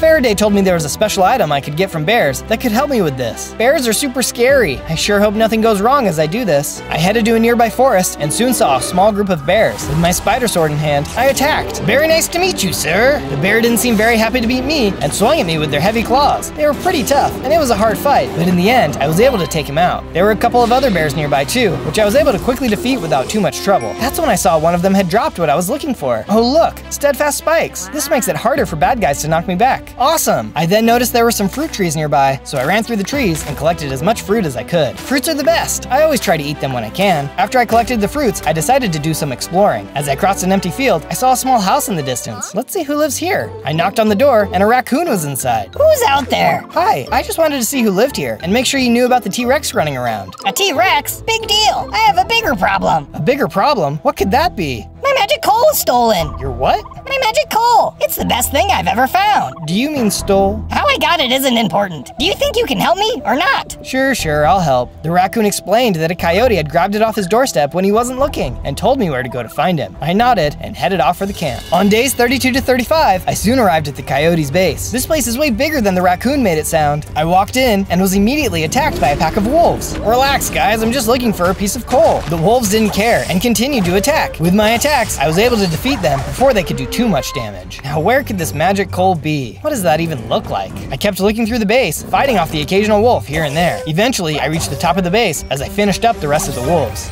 Hey, who do you think you are coming into my house and messing with my guards? I'm here for Mr. Raccoon. You stole something of his and I'm here to get it back.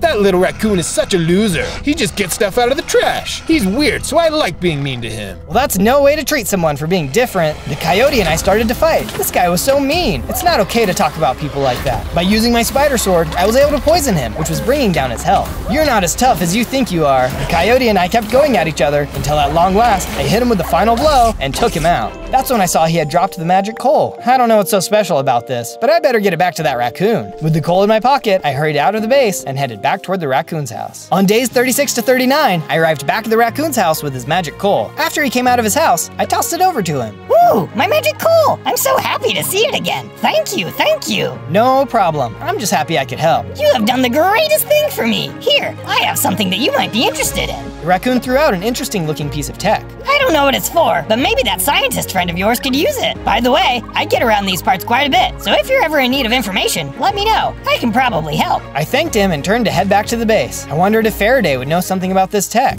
On days 40 to 43, I arrived back to the base and headed up and into the science lab. I saw Faraday working in his lab and knocked on the window. Zozo, it's been a while. How are things going? Really good. While I was out exploring, I came across this strange piece of tech. Do you know anything about it? My Lanta, that's part of the teleportation helmet the T-Rex has. Without this, he's not able to travel through time. Well, that's good, right? It means we have a chance to stop him before he can ruin other timelines. Precisely. I've been doing some research of my own. Let me check my notes here. Faraday went over to his computers and printed out some notes. Yes, I am able to make the needed repairs, but there's a special element I need to do them. That sounds easy enough. Do you know where I can get them? I do, but the catch is that you have to defeat a rather nasty mob to get it. Faraday went on to explain where I needed to go to find them. Hopefully it's not too much of a fight.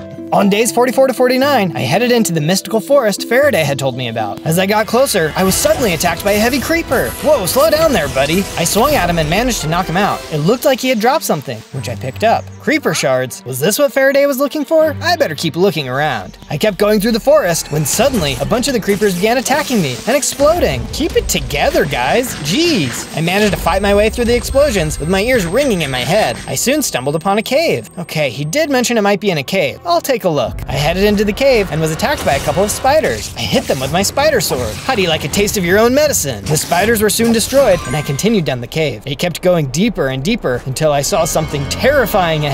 Okay, this has got to be it. What is this thing? The earth golem made a terrible sound as it tried to hit me. He definitely didn't like me stomping around in his cave. With his giant arms, he knocked me down to half a heart. My spider sword had poisoned him, and I was able to land the final blow. Yes, I got him! As he disappeared, I noticed that he dropped something. This looks like some kind of strange display. This must be what Faraday is after. Just then, I felt that familiar power flow into me, and I turned into a bigger and stronger goat. Looks like I've got 13 hearts now, too. While I was down there, I also got to work mining out the diamonds in the wall. No wonder this guy didn't want anyone down here. It was filled with good stuff. That should be everything. Let's get this back to Faraday and see what he can do with it. On days 50 to 53, I returned back to the base and headed into the lab. Faraday was hard at work and was very excited to see that I had made it back. I believe this is what you were searching for?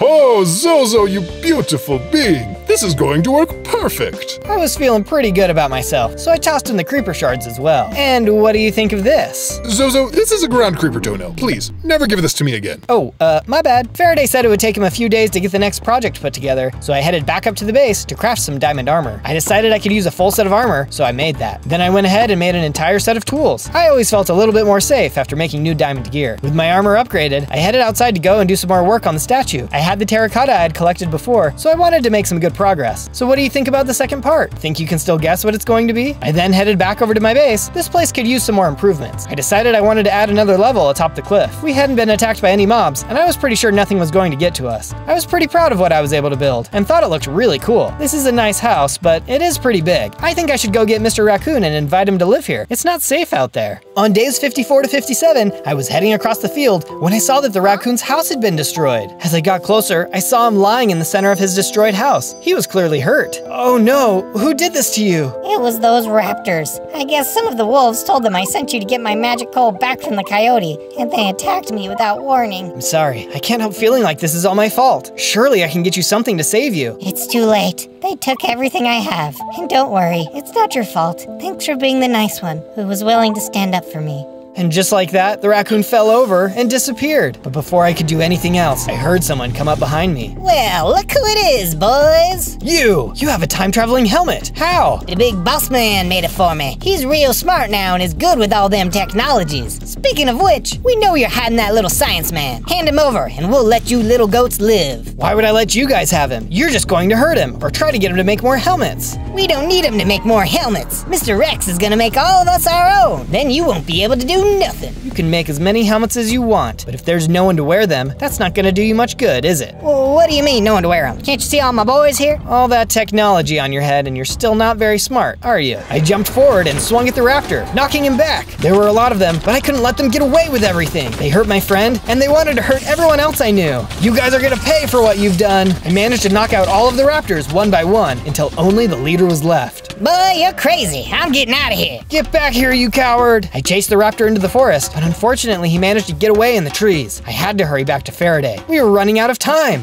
On days 58 to 62, I returned back to the base and headed for the lab. I knocked on the window, and Faraday came out to meet me. Zozo, what is it? You look worried. The T-Rex has figured out how to make his own helmets and is trying to give them to a whole army of raptors. That, and they hurt one of my new friends. Oh dear, I'm so sorry to hear it. I do have some good news for you though. I haven't got the time travel fixed yet, but I built a tracker into this helmet that will lead you to anyone who has a helmet of their own. Perhaps now we may be able to find their base and hit them where it hurts. I put the helmet on and started it up. Right away I could see a map that showed several X's on it. They must have split up. This is going to be a massive help in our hunt to track them down. Just then, Billy came walking up to us. Zozo, I think you should go for the raptor first. Then we can focus on the T-Rex. Those raptors could be out there, hurting even more innocent animals. That's a good point. Plus, it'll be easier to take down the T-Rex if his sidekicks are gone. I'm on it. On days 63 to 66, I decided that if I was going to fight the raptor, I needed to beef up my gear. I had nearly defeated him last time, so he'd be stronger when we met next. I headed across the land to a lavender field to get what I needed. Rumor says there's alexandrite ore here, which is even stronger than diamonds. I headed into the field and soon found some alexandrite ore. I mined it up as fast as I could. I couldn't believe I found it so quickly. With my pockets full of ores, I took a look around and saw a big sign on a hill. Oh, that reminds me, don't forget to sub to the channel, otherwise you'll miss our next adventure together. Sometime later, I had arrived back at the base and headed over to the crafting table. With the new ore, I was able to make myself a new helmet, chestplate, leggings, and boots. I went ahead and equipped everything. Let's get that tracking system booted up and take down that raptor. On day 67 to 70, I stepped outside my house and booted up the tracker. Okay, I can see two X's on the map. Looks like they're still separated. This one looks a little closer to the raccoon's place, so I'm guessing that's the raptor. I headed down from my base and off into the forest. The X was still pretty far away, so I made sure to stop and check every now and then. Oh, it looked like it moved. I better hurry so I can catch up to them. I kept going in the direction of the X, passing through some pretty impressive landscapes. It was too bad there were so many mean dinosaurs about, because the land was really beautiful. I stopped and checked my map one more time. Okay, it looks like I'm pretty close, and that they might be in some kind of structure. It must be their base. I kept making my way there, when suddenly I saw a fortress off in the distance. I could see a bunch of raptors roaming around, and a lot of them had helmets on. Uh-oh, looks like they've made more helmets. I better get in there, and fast. On days 71 to 74, I charged up to the base and attacked the guards. They had helmets of their own, but they didn't seem to be very smart. The T-Rex clearly wasn't very good at making them yet. I defeated the guards and headed into the base. There were even more raptors in here. Where's your leader? I cut through the raptors using my spider sword and other attacks. They didn't stand a chance. I had to hurry though. If they figured out how to make the helmets perfectly, we'd be in a world of hurt.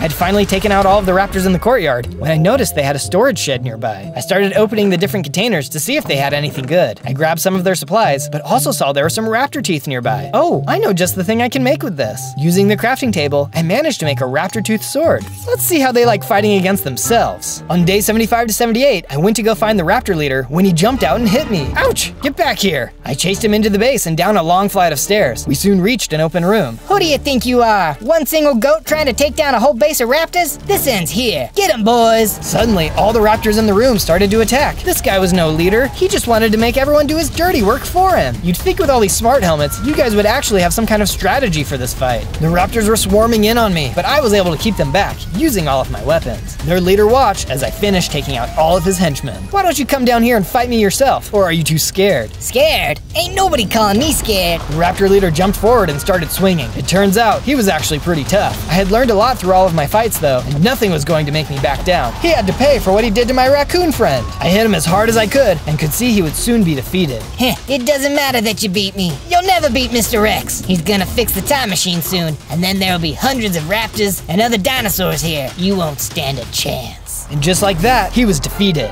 He was right though. If we don't stop the T-Rex, we're all gonna be someone's dinner. On day 79 to 84, I was heading back to my base when I saw a nearby cave. It wouldn't hurt to get some more resources, so let's see what we can find. As I approached the cave, I was suddenly attacked by a bunch of mushroom pigs. I should have known I would run into something like you here. I quickly knocked them out and headed into the cave, fighting some more mushroom pigs along the way. They weren't very strong. There were a lot of them. That's when I noticed there was a bunch of redstone in here. I'm not sure what I can use this for yet, but maybe there's some kind of creative of build Faraday can make with it. I continued into the cave, collecting as much redstone as I could find. There were also a bunch of mushroom pigs, which I quickly knocked out of the way. At the very end of the cave, there was a room filled with an insane amount of redstone. Oh yeah, if I ever need more, I know just where to get it. I headed back out of the cave toward my base. I needed to talk to Faraday. Hopefully he had made some progress on the helmet. On days 85 to 89, I had arrived back at the base and headed down into the lab. I gave Faraday a knock on the window and he came out to meet me. I told him all about what had happened with the raptors and how the T-Rex was starting to make even more helmets. Yes, that is very concerning. I have been working on some updates as well, though. Let me show you. While you look for that, I also collected some redstone. Maybe it can help. I tossed out the redstone I had gathered when suddenly there was a crackling sound coming from Faraday's pocket. What's this? The substance seems to be reacting with the updated helmet I made. The redstone? That's kind of weird, isn't it? Oh, redstone is what you call it. This material must have disappeared before my time. Are you able to get more of this? I have an idea. Oh yeah, I can definitely get more. I'll be right back. On days 90 to 94, I headed back to the redstone cave. He said he needed more. I'll get him more. I got right to work mining out a bunch of the redstone. There was no way this wouldn't be enough. It took a long time, but I finally gathered up all the redstone we would need. Soon I was back in the lab and gave Faraday a knock on the window. As always, he was excited to meet me. You've brought me more redstone, I presume? Oh yeah, this should be more than enough to do whatever you're thinking. I tossed all the redstone I had gathered on over to him. Excellent. Here's the upgraded helmet. This blue shield on top should protect you from the effects of the redstone. Faraday then tossed out a bunch of redstone power balls. Now that we've combined these with the redstone, they'll pack a powerful punch against anyone wearing a helmet. In fact, it should disable it, at least for a moment. That'll be awesome. This is going to be a lifesaver, I'm sure. Ah yes, speaking of which, there is a special strength ability I've programmed in it as well, but it will only work once, so be sure to only use it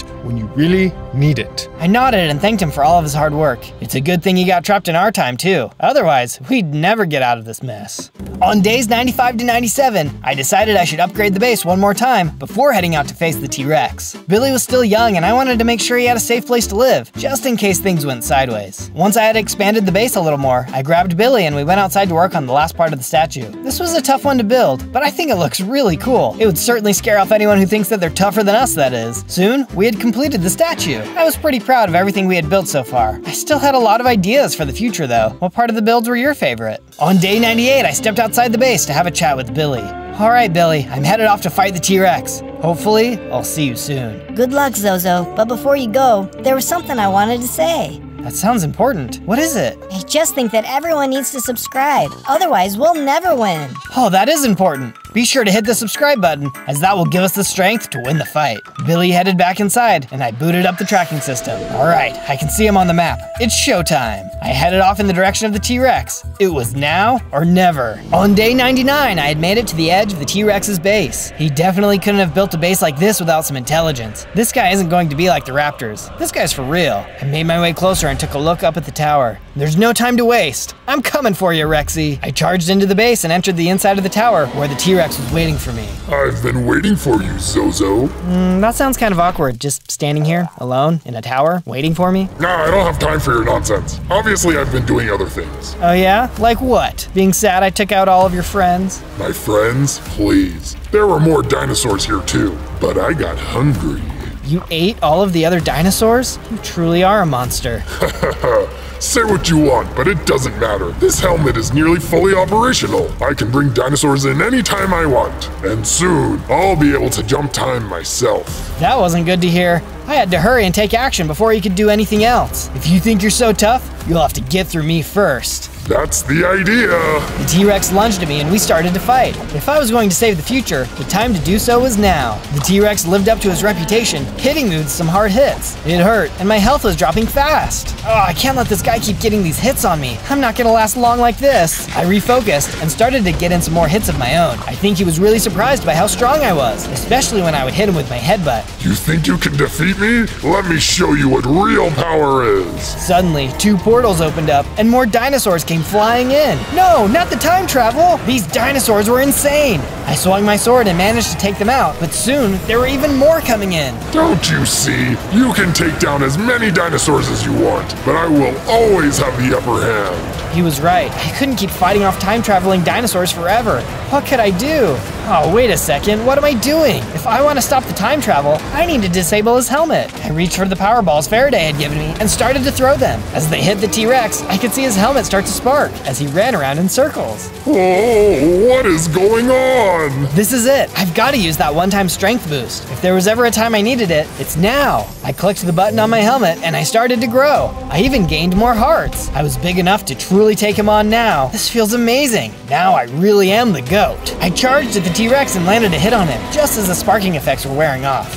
What the? How did you get so big? The T-Rex started to spawn in more dinosaurs, but it didn't matter. I quickly cut them down and kept hitting the T-Rex. This is for all the animals you hurt. I could tell I was really hurting him, but he was hurting me too. It was only a matter of time before one of us fell. Who was it going to be? Just then, I delivered the final blow, and the T-Rex disappeared, dropping his helmet. I don't believe it. He's gone. But I better hurry. Faraday needs this helmet. On day 100, I returned back to my base. This time, Faraday came out to meet me. Zozo, you're back. You must have done it. I did, and I couldn't have done it without your help. Here, let me give you the helmet back. You know, why don't you hang on to it? I just need this one component. You never know. Something might come up again when I need your help. In the future. You never know what's going to happen, but I'm glad that today was a success. In the meantime, I'll be here, ready for when adventure calls. On day 1, I spawned in as a little mouse. Ooh, look how cute and tiny I am. But uh-oh, I only have 1 heart. I've got to be careful. That's when I noticed that my hunger bar was half the size of a normal one too. Uh-oh, I guess I have a tiny stomach. I better hurry and start getting some supplies. Right away, I started punching trees so that I could get some wood. Using the wood I had collected, I put together a crafting table, then used that to make a wooden pickaxe, shovel, axe, and sword. I packed up my crafting table and started to look for some food. That's when my hunger bar started dropping. I had to hurry. I soon saw a patch of berries. Oh, thank goodness, this is just what I was looking for. Suddenly, I heard a growl and a giant grizzly bear came walking over. Oh, he's going to eat me. I gotta run. I ran and ran through the forest until I felt like I had gotten away. This forest was a dangerous place. Just then, I heard some squeaking up ahead. I soon saw a little mice family. Oh, hey guys, you're just like me. Is it okay if we stick together? A new friend. Yeah, absolutely. Everything is easier when you stick together. My name is Remy. Remy introduced me to the rest of his family. It was nice to have a group of friendly faces. He told me that they had a nice cave to live in, too. We headed over to the cave when suddenly a fox popped out and started to attack us. Oh no, I have to help my new family. Together, we did everything we could to fight off the fox. Luckily for me, our combined power was strong, and we took the fox down. Yeah, you won't be messing with us again. We then all went into the cave. It was small but cozy, the perfect place to settle for the night. I just hoped that tomorrow I could find some more food. Otherwise, I'm in big trouble. On day 2, I headed into the cave to get some coal. I was able to quickly find some and mined it out. I also grabbed some stone. Time for this mouse to get an upgrade. I put down my crafting table and used it to put together some stone tools. I also made some torches. I headed over to our cave and set up the torches. This should help keep the mobs away. My hunger was starting to drop again, so I decided to go out and look for some more food. As I ran through the forest, I could see something on the ground, but as I got closer, I could see it was just a flower. Man, where is all the food? I didn't have too much time to think about it though, as the grizzly bear from before showed up again. Oh, this guy again? I can't risk it with 1 heart. I had stone tools, but there was no way I could take him on. I soon arrived back at the cave to talk to my mouse friends. Have you guys been able to find any food? Everywhere I look is either empty or has a hungry bear. You're not alone. We can't find anything either, but that's because of the humans. The humans? What do you mean? There's been a lot of humans coming through here, and they've been taking all of the food. It's been hard for us to find anything. I felt really bad for them, and they agreed to try and go look for food. I wanted to do something to make them happy, so I went outside and gathered up some of the materials. Using everything I had collected, I started to fix up the cave. We might not have any food, but at least we could have some beds to sleep in. It's the best I could do, but I just wanted to say thank you for letting me stay here. I'm really starting to feel like I'm part of your family. On day 3, I woke up to a loud noise. There was a human in our cave. He had put my mouse family into bags, and I was next. Let them go. I had tried to hit him, but he nearly took me out. I had no choice but to run. You can run, but I'm gonna find you eventually. I kept running until the human was far behind me. What was I going to do now? How could this happen to my family? That guy was huge. But one day, I'm gonna be big and strong too. Mark my words. I'm gonna save my family from the humans. On days 4 to 5, I set off to find myself a new place to live. If I was going to get big and strong, I needed a safe place to sleep at night and store my gear. I soon found myself a nice cliffside and dug into the side of it. I wanted something cozy like the last cave, but I was gonna make it a little nicer. Time to get some building supplies. I headed out into the forest and gathered wood, as well as all the other materials I was going to need. This was going to be a classy rat's nest. I then got to work building all of the rooms. I decided to build something even bigger than what I needed, including rooms for other mice. I was determined to save my mouse family, and they were going to need a room when they came to live with me. Soon, the base was completed, and I decided to get some rest. In the middle of the night, I heard some noise outside. Uh-oh, I forgot to put out torches. I gotta take care of these zombies. I got right to work fighting off the zombies, but I had to be careful because I still only had one heart. Luckily for me, I was able to survive and took them all out. I better get those torches up quick. The next day, I headed outside to take a look around the area. What is that over there? I went down into the forest and soon came upon a small, half-built structure. Inside was another mouse. Hey, you're just like me. Am I? Cause I'm looking real buff while you're just a skinny little guy. I'm not a mouse, I'm a vole. What are you doing out here? My family was kidnapped by the humans, and I'm going to rescue them, but I'm worried about getting food first. Boy, are you right about that. How am I supposed to keep to my all-protein diet with those humans taking all the food? They also got my family too. I think they're keeping them as pets. Oh, these humans are ruining everything. Let's team up and take them down. Yeah, let's do it. 2 more voles had popped up from nearby. Whoa, where did you guys come from? I thought you were the only one. Oh yeah, these are my brothers. They're around. What's up, little guy? You look like you could use a protein shake. Thanks. Well, the more the merrier, I suppose. Come on, you guys should live at my base with me. Tomorrow we can figure out the food. The voles agreed, and we headed out.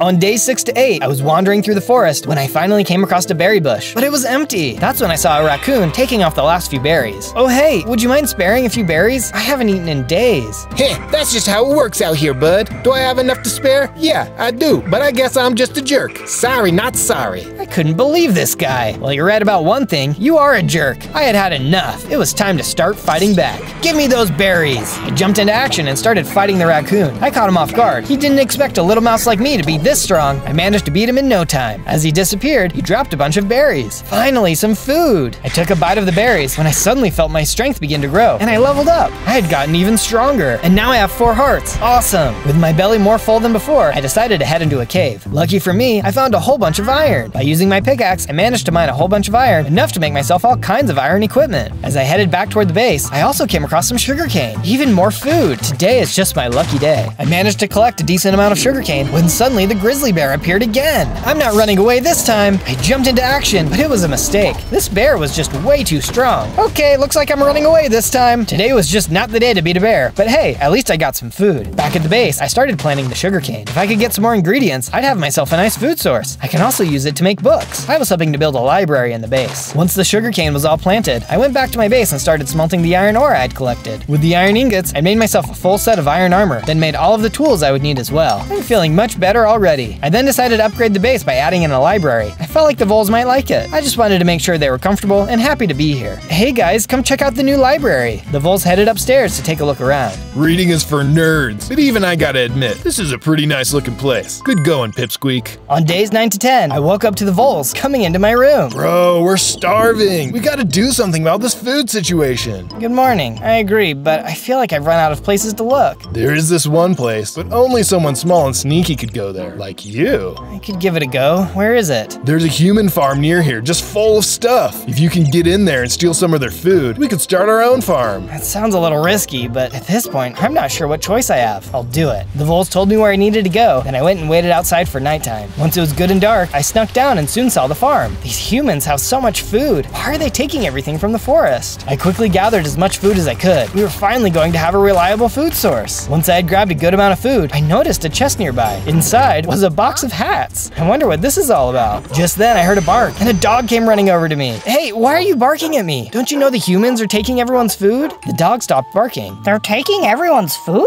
He's my best friend, but that doesn't seem like a very nice thing to do. Suddenly, I heard a shout, and the farmer came running out. Hey you, get on out of here. I had no choice but to run away. Those humans were dangerous, and I would never rescue my family if they captured me too. After a bit of running, I made it back to my base. I threw some potatoes into the furnace and started making some beetroot soup. I also baked some bread. With all kinds of good food in my pockets, I headed over to the voles' room. I'm back, and look what I've got. I started tossing the food out, much to the voles' delight. We'd never have to be hungry again. After everyone had eaten, I showed them the hat box too. Everyone picked out their favorite hats and put them on. We were all pretty excited about it. The next day, I went outside and started working on a farm. Once it was all set up, I tilled the land and planted all the different plants. Finally, I could focus on my main mission of rescuing my family. On days 11 to 12, I woke up to the voles coming into my room again, but this time, they weren't weren't complaining. They were excited because they had something to show me. Apparently, it was a fancy statue. I went outside to take a look. So, what do you think? We all worked really hard on it. It's a mouse, just like you. Wow, guys, that is really nice. Thanks for making this for me. You know what could be really fun? What's that? Why don't we make one together? There's more than one of us here, so I think it just makes sense for there to be more than one statue. Yeah, that sounds dope. But we don't really want to build another one, so you can make it. We can't wait to see it. First off, I decided to go out and start collecting all the flowers I would need to make dye. I was going to find some sheep later, so I ran around getting everything I would need. Once I had gotten all the flowers I needed, I snuck back to the human's farm. I snuck upstairs and managed to grab some shears out of the chest. Then I went over to the sheep and dyed them all the different colors I would need. I had just collected a decent amount of wool when the farmer and dog came running out. Uh-oh, here they come again. I've got a bolt. The farmer shouted and the dog barked, but I was able to get out of there just in time. Back at the base, I got to work building the first part of the statue. It meant a lot to me that the voles had made me a statue, so I thought it'd be nice to make something too. I still needed some more supplies, so I stopped at the first part.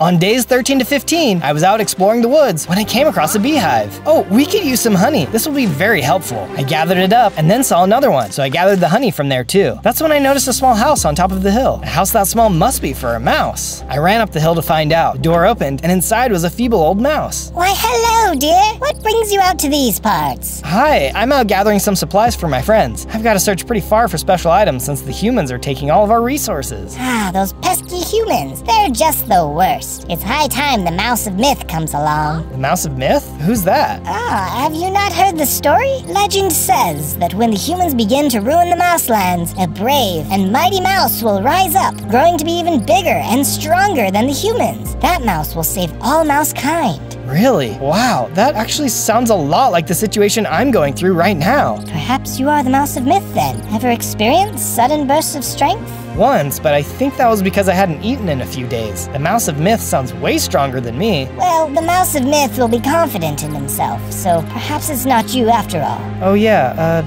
maybe not. We chatted a while longer, but all I could think about was the Mouse of Myth. I hoped that could be me, but maybe she was right. I didn't feel confident in it at all. I soon left to go back to my base. On days 16 to 19, I woke up to the voles coming into my room again. Yo, Zozo, you've been proven to be pretty tough after all, so we had a favor to ask. What's going on? Some of our buddies got themselves into a bit of a situation, and we were hoping you could bail them out. I'll see what I can do. Show me the way. I followed the voles out of the base and out across the land. They had soon led me into a dense jungle where we came across some squirrels stuck in a tree. There was a Tasmanian devil down at the bottom, and he wasn't letting them down. Out of the way, mister. I charged at the Tasmanian devil, and we started to fight. Why won't you leave those poor squirrels alone? The voles cheered me on as we continued to fight. This little guy was intense, but I was quick and took him out in no time. Bro, nice one.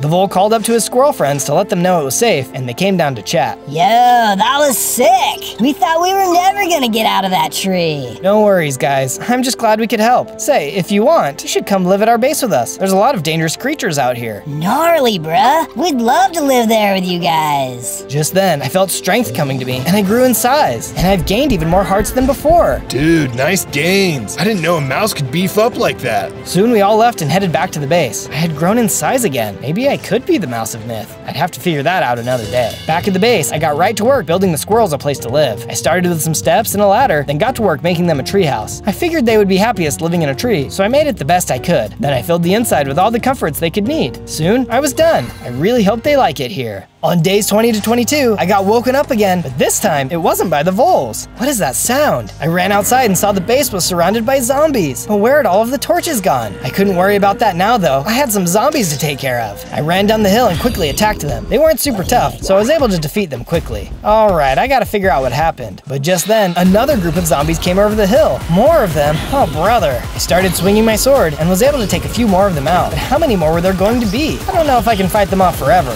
It was close, but I managed to finish them off. Okay, enough of that. I better get more torches. But then, even more zombies came over the hill, and this time, they were covered in iron armor. What is going on? I kept swinging my sword and was getting hits in, but these guys were way tougher with their armor. It was starting to look a little close, but I finally fought them all off. Oh, I can't fight anymore. Hopefully that's it. But it wasn't it. More iron-wearing zombies came over the hill, and this time, they had skeletons with them. Uh-oh, I don't think I can survive this. I started to fight them off, but it was too hard. I ran under the statue for cover, but but I was surrounded. Just then, the voles came charging out of the base and attacked the zombies. Hang on, Zozo. We're here to help. With our combined power, we were able to start fighting back and start taking out the bad guys. Even the squirrels got into the fight. At long last, the zombies were finally defeated. This time, no more zombies or skeletons came over the hill. Soon, we were back in the base. Thanks, guys. I thought I was a goner. We thought we ought to help you out for once. I'm sure glad you did. We've got to figure out what happened to our torches, though. Otherwise, we'll be in big trouble. Oh, right. We might know something about that. The voles explained that they had taken all of the torches and put them in the library. Apparently, it was too dark for them to see what they were reading.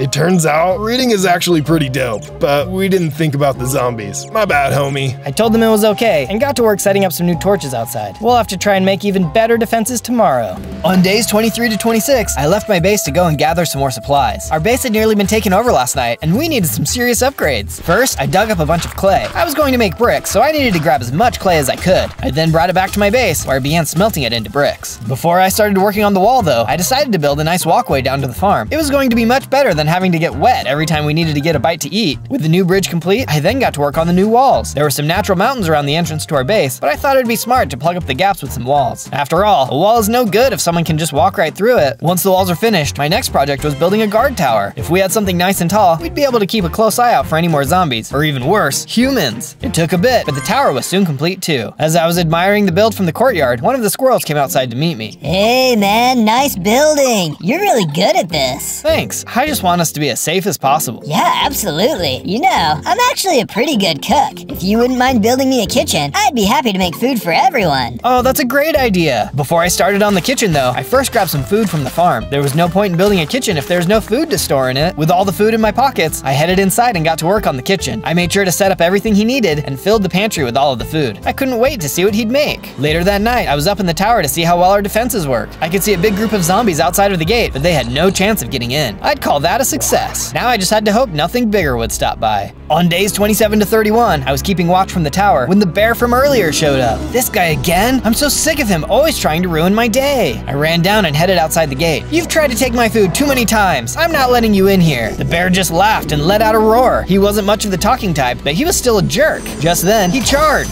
The bear was still really strong, but this time, I wasn't going to run away or back down. I was stronger, and he was going to have the fight of his life. With my sword in hand, I swung as hard as I could, knocking him back. He let out a roar, but it was too late. I hit him with the final blow, and he was defeated. Well, aren't you just the toughest little mouse I've ever seen? I looked up at a nearby tree and saw a crane looking down at me. Oh man, you have no idea. That bear has been trying to finish me off for days. I just couldn't let him win. Well, it's not every day you see a mouse beating a bear. Have you ever considered joining a fighting league? All of the toughest animals around are in ours, and you'd be perfect. Oh, I appreciate the offer, but I can't. I'm on a quest to save my family, not become the ultimate mouse champion. Oh, but you don't understand. This will help you. By showing your bravery, you can inspire the crowd who want to help in your cause. Not to mention, you can earn some serious money by winning fights. Money that could help you. Okay. I guess there's no harm in checking it out. Where do I need to go? The crane told me where to go, and I said I would head over there after preparing a little bit. He thanked me and took off. Later that day, I was deep in a cave, looking for resources. If I was going to win any fights, I needed the best gear I could get. That's when I noticed there were tons of diamonds in this cave. I mined out as many as I could. This was just what I needed. With my pockets overflowing with diamonds, I headed out of the cave. Back at the base, I got right to crafting, making myself a full set of diamond armor, a helmet, boots, leggings, and a chest plate. I then used them to make a pickaxe, shovel, axe, and sword. There's no way I'm gonna lose any fights now. On days 32 to 35, I made my way to the location the crane had told me about. Standing outside the entrance was the crane. Good evening, sir. I'm so thrilled you could make it. You've got quite the challenger tonight, but I think you will do splendidly. Okay, I'm all ready to fight, so bring it on. The crane motioned for me to enter, and I headed in. The arena was brightly lit, or at least the fighting area was. I could hear a crowd in the darkness though, so I knew the place was packed. As I stood in the arena, I saw a gate open at the other end. It looked like my challenger was the Shiba Inu. I could take this guy. A bell rang and the fight was on. The Shiba was tough, but so was I. As we fought, the crowd cheered. As we both landed blows, they oohed and awed. They seemed like they were really into it. If I can win this fight, all the animals watching will be able to help me rescue my family. I've got to win. The Shiba Inu put up a good fight, but with my new weapons and armor, there was really no contest. I soon defeated him, and the crowd went wild. As they cheered, a bunch of emeralds started dropping into the arena, as well as XP points. I'm not sure what I'm going to do with these emeralds, but I'm sure I can figure something out. This is awesome. Just then, a bunch of lapis and obsidian dropped in as well. Excited, I ran around picking up my rewards as the crowd continued to cheer. I gave one final wave to the crowd, then headed back down and out of the arena to meet with the crane. Congratulations. I just knew you could win. Thanks, that was actually a lot of fun. I think all the the animals were really excited for me too. Oh yes, the crowd loved you. Please, feel free to come back soon. I'm sure the crowd was very inspired by you.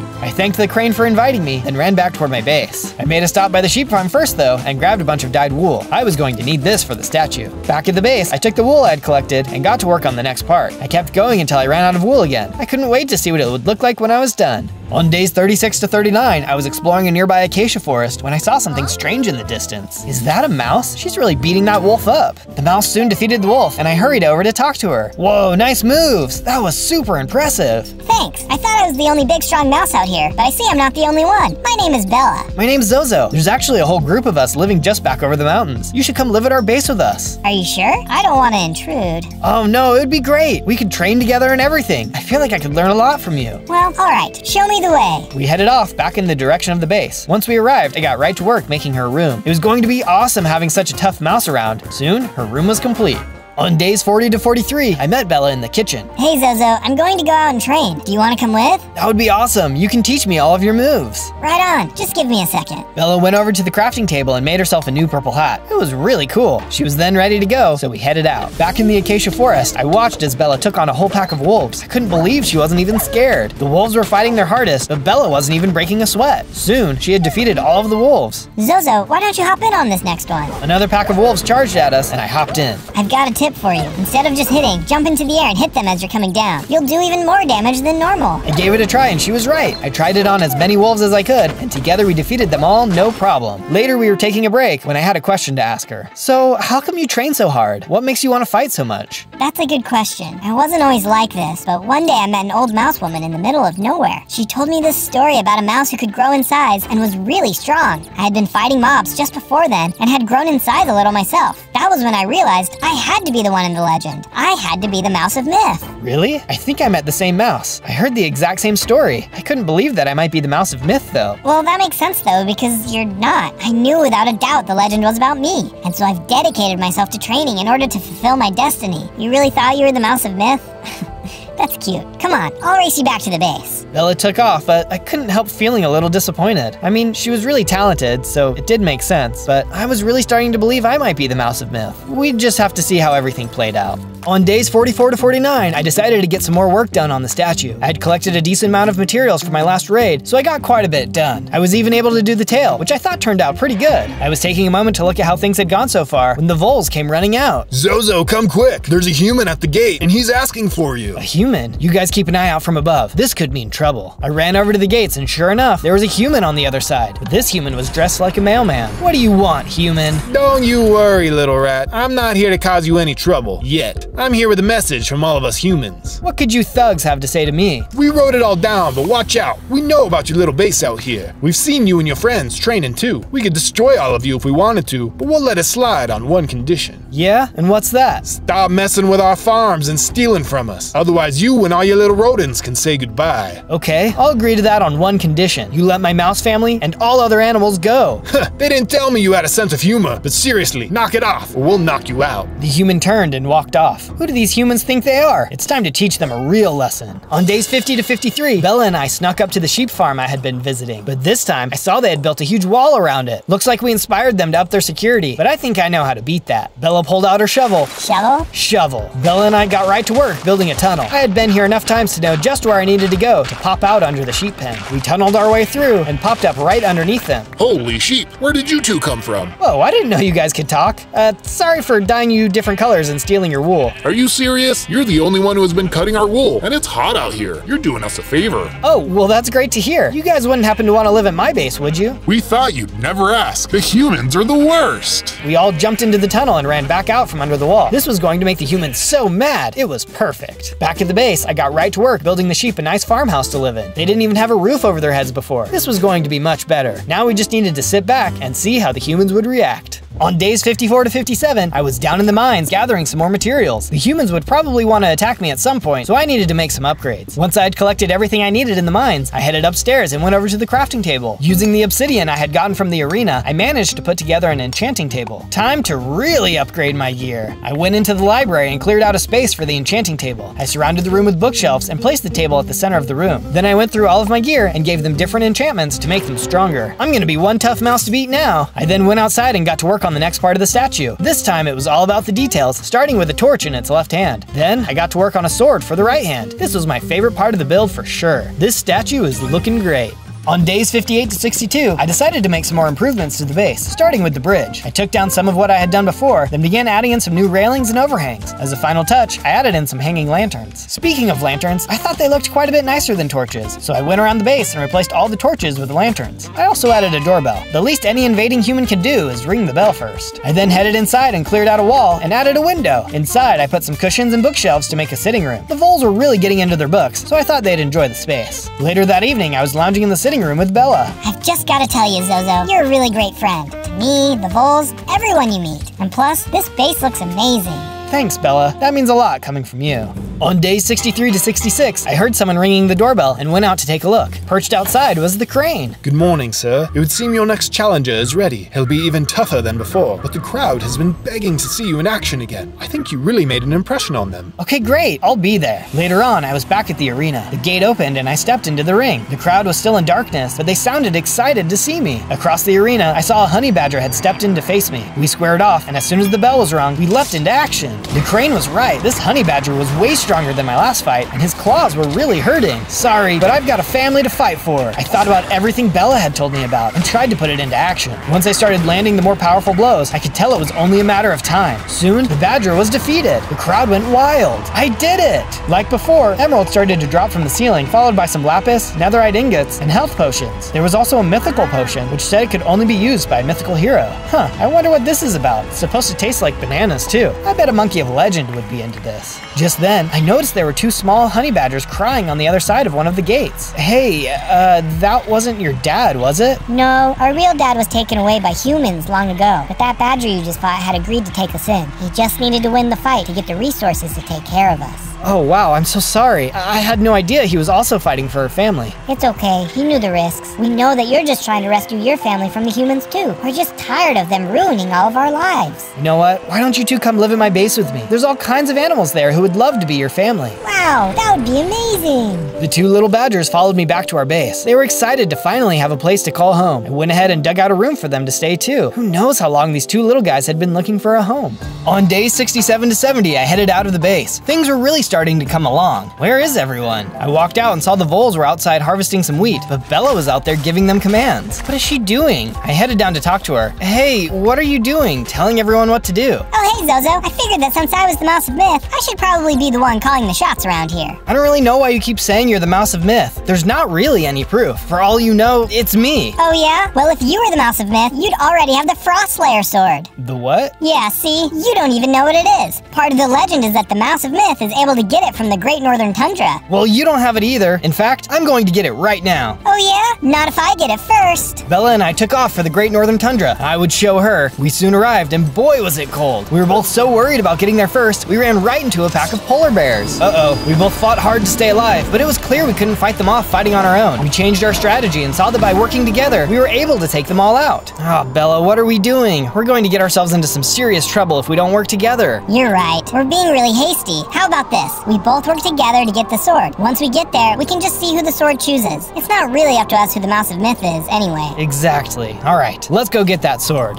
On day 71 to 74, Bella and I continued deeper into the tundra. As we traveled through the ice spikes, we soon came across a dungeon. This must be the place. No matter what happens, we'll still be friends. Deal? Deal. Bella and I ran down the stairs and into the dungeon. It's full of water. How are we going to get through? Just then, we noticed some levers at the top of the stairs. These must control the platforms down there. Here, you go down and I'll work these levers. I ran down by the water as Bella started flipping switches. After hitting the first one, a platform came out of the wall. I jumped over to it. Bella continued hitting the switches and more platforms came out of the wall. I had some close calls jumping between them, but eventually I made it to the next passageway. Hang on a second, there's a lever in here. Let me hit it and see what it does. I flipped the switch and a shortcut opened up for Bella. She hopped down. Nice hopping. Let's see what else is in here. We kept going down the hallway when suddenly a bunch of poison snowballs came flying out of the wall, hitting us. Ouch, those really hurt. There was a small passageway, so we ducked through there to heal up. Zozo, I have to be honest with you. What is it? I know I'm really confident all the time, but the truth is, I'm not sure if I'm actually the Mouse of Myth. The old mouse woman had just told me a story so specific, I felt like it had to be me. Yeah, it was the same thing for me. But you know what we haven't considered yet? What's that? Maybe she was just making the whole thing up to trick mice like us to take take on the humans. You know what? You're probably right. As if we didn't have enough reason to want to fight them. I guess we'll find out soon enough anyway. I agreed. That's when I noticed something odd about the box we were next to. Hey, is there something in this? We looked inside and saw there was a fancy new helmet inside. My diamond helmet was still in good shape, so I let Bella take it. We decided to keep pushing on and ran out into the snowballs. We took some hits, but made it through. We soon entered a big room that was full of bad guys. We sprang into action, fighting them off. Some of them cast magic spells that dropped explosive ice blocks on us. They were really tough, but nothing could break the power of our friendship. We quickly cleared the room. I think this might be the last room up ahead. Let's finish this together.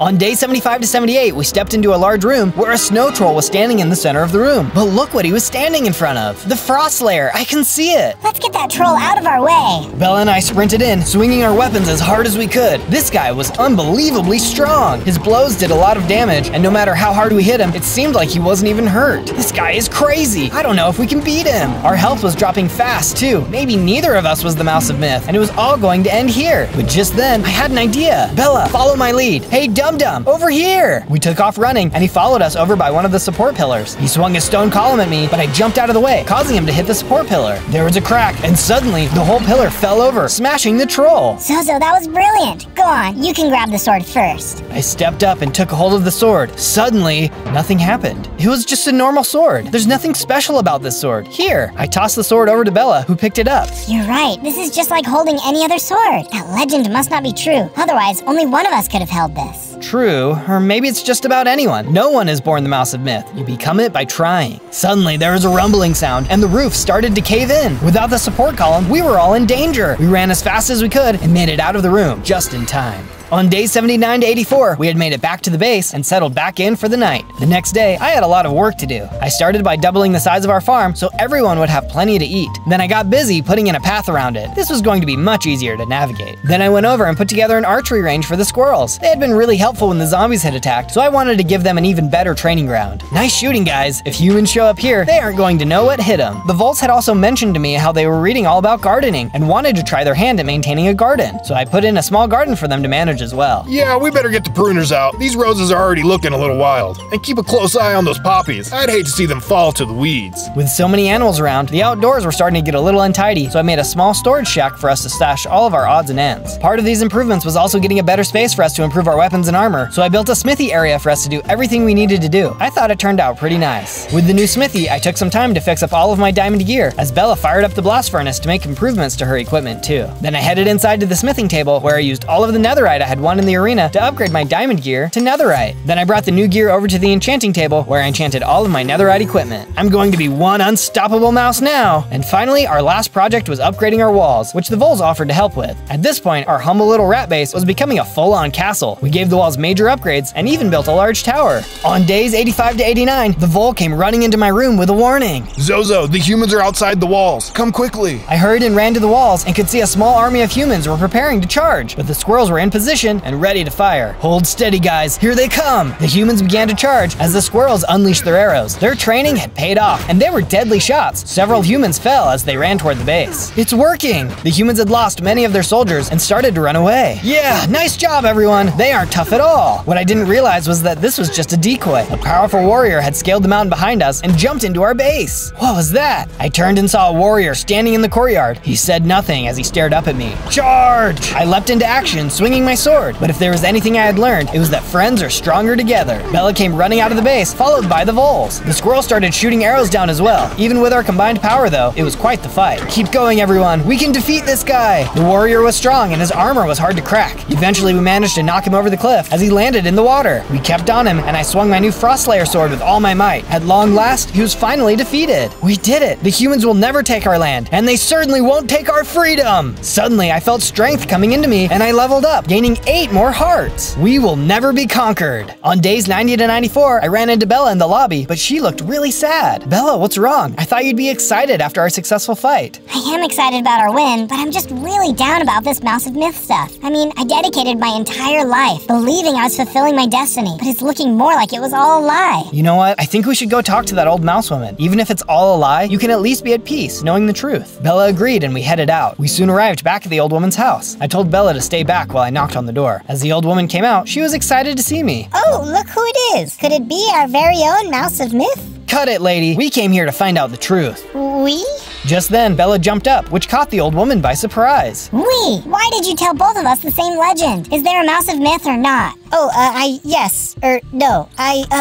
Okay, the truth. The truth is that I made it all up. Why would you do that? That lie nearly destroyed our friendship. Oh, I'm sorry. I never would have wanted that. The humans have been messing with mice for decades, and no one ever seemed brave enough to stand up to them. I just thought if I made up a story, I might be able to inspire someone to actually do it. They took my family years ago, and I've always wanted revenge. Well, I suppose there are worse things to lie about. We do want to teach them a lesson, and are actually strong enough to do something about it after all. Bella agreed, and we had a nice chat with the old woman about her family. She sounded lonely living out here, so I invited her to stay at the base with us. She agreed, but on one condition. We had to rebuild her house exactly the same. I took some time to take down her house so that we'd have all the right pieces. Then later, back at the base, I reconstructed it so it'd be exactly how it was before. She was delighted to have a familiar but safe place to stay. On days 95 to 97, I walked out of the base to see the crane waiting for me. Oh, good morning again, sir. I know you've got your hands full, but your next challenger is ready for you. The crowd has said that they wish to see you fight once more. I'm sure they will make it worth your while. Well, one more round of upgrades before we fight the humans would be nice. Okay, I'll do it. The crane nodded before flying up and away. Later that day, I arrived back at the arena entrance, ready for my fight. I entered in and headed back into the arena. As the gate opened on the other side, I was shocked to see who it was. Bella, what are you doing here? It's okay, Zozo. We don't have to fight to the death. I've been doing these fights too so that I can train. Come on, it'll be a fun training exercise. We can see who is actually the strongest. Well, alright. I don't know if the crowd will like it, but obviously I don't want either of us to be eliminated.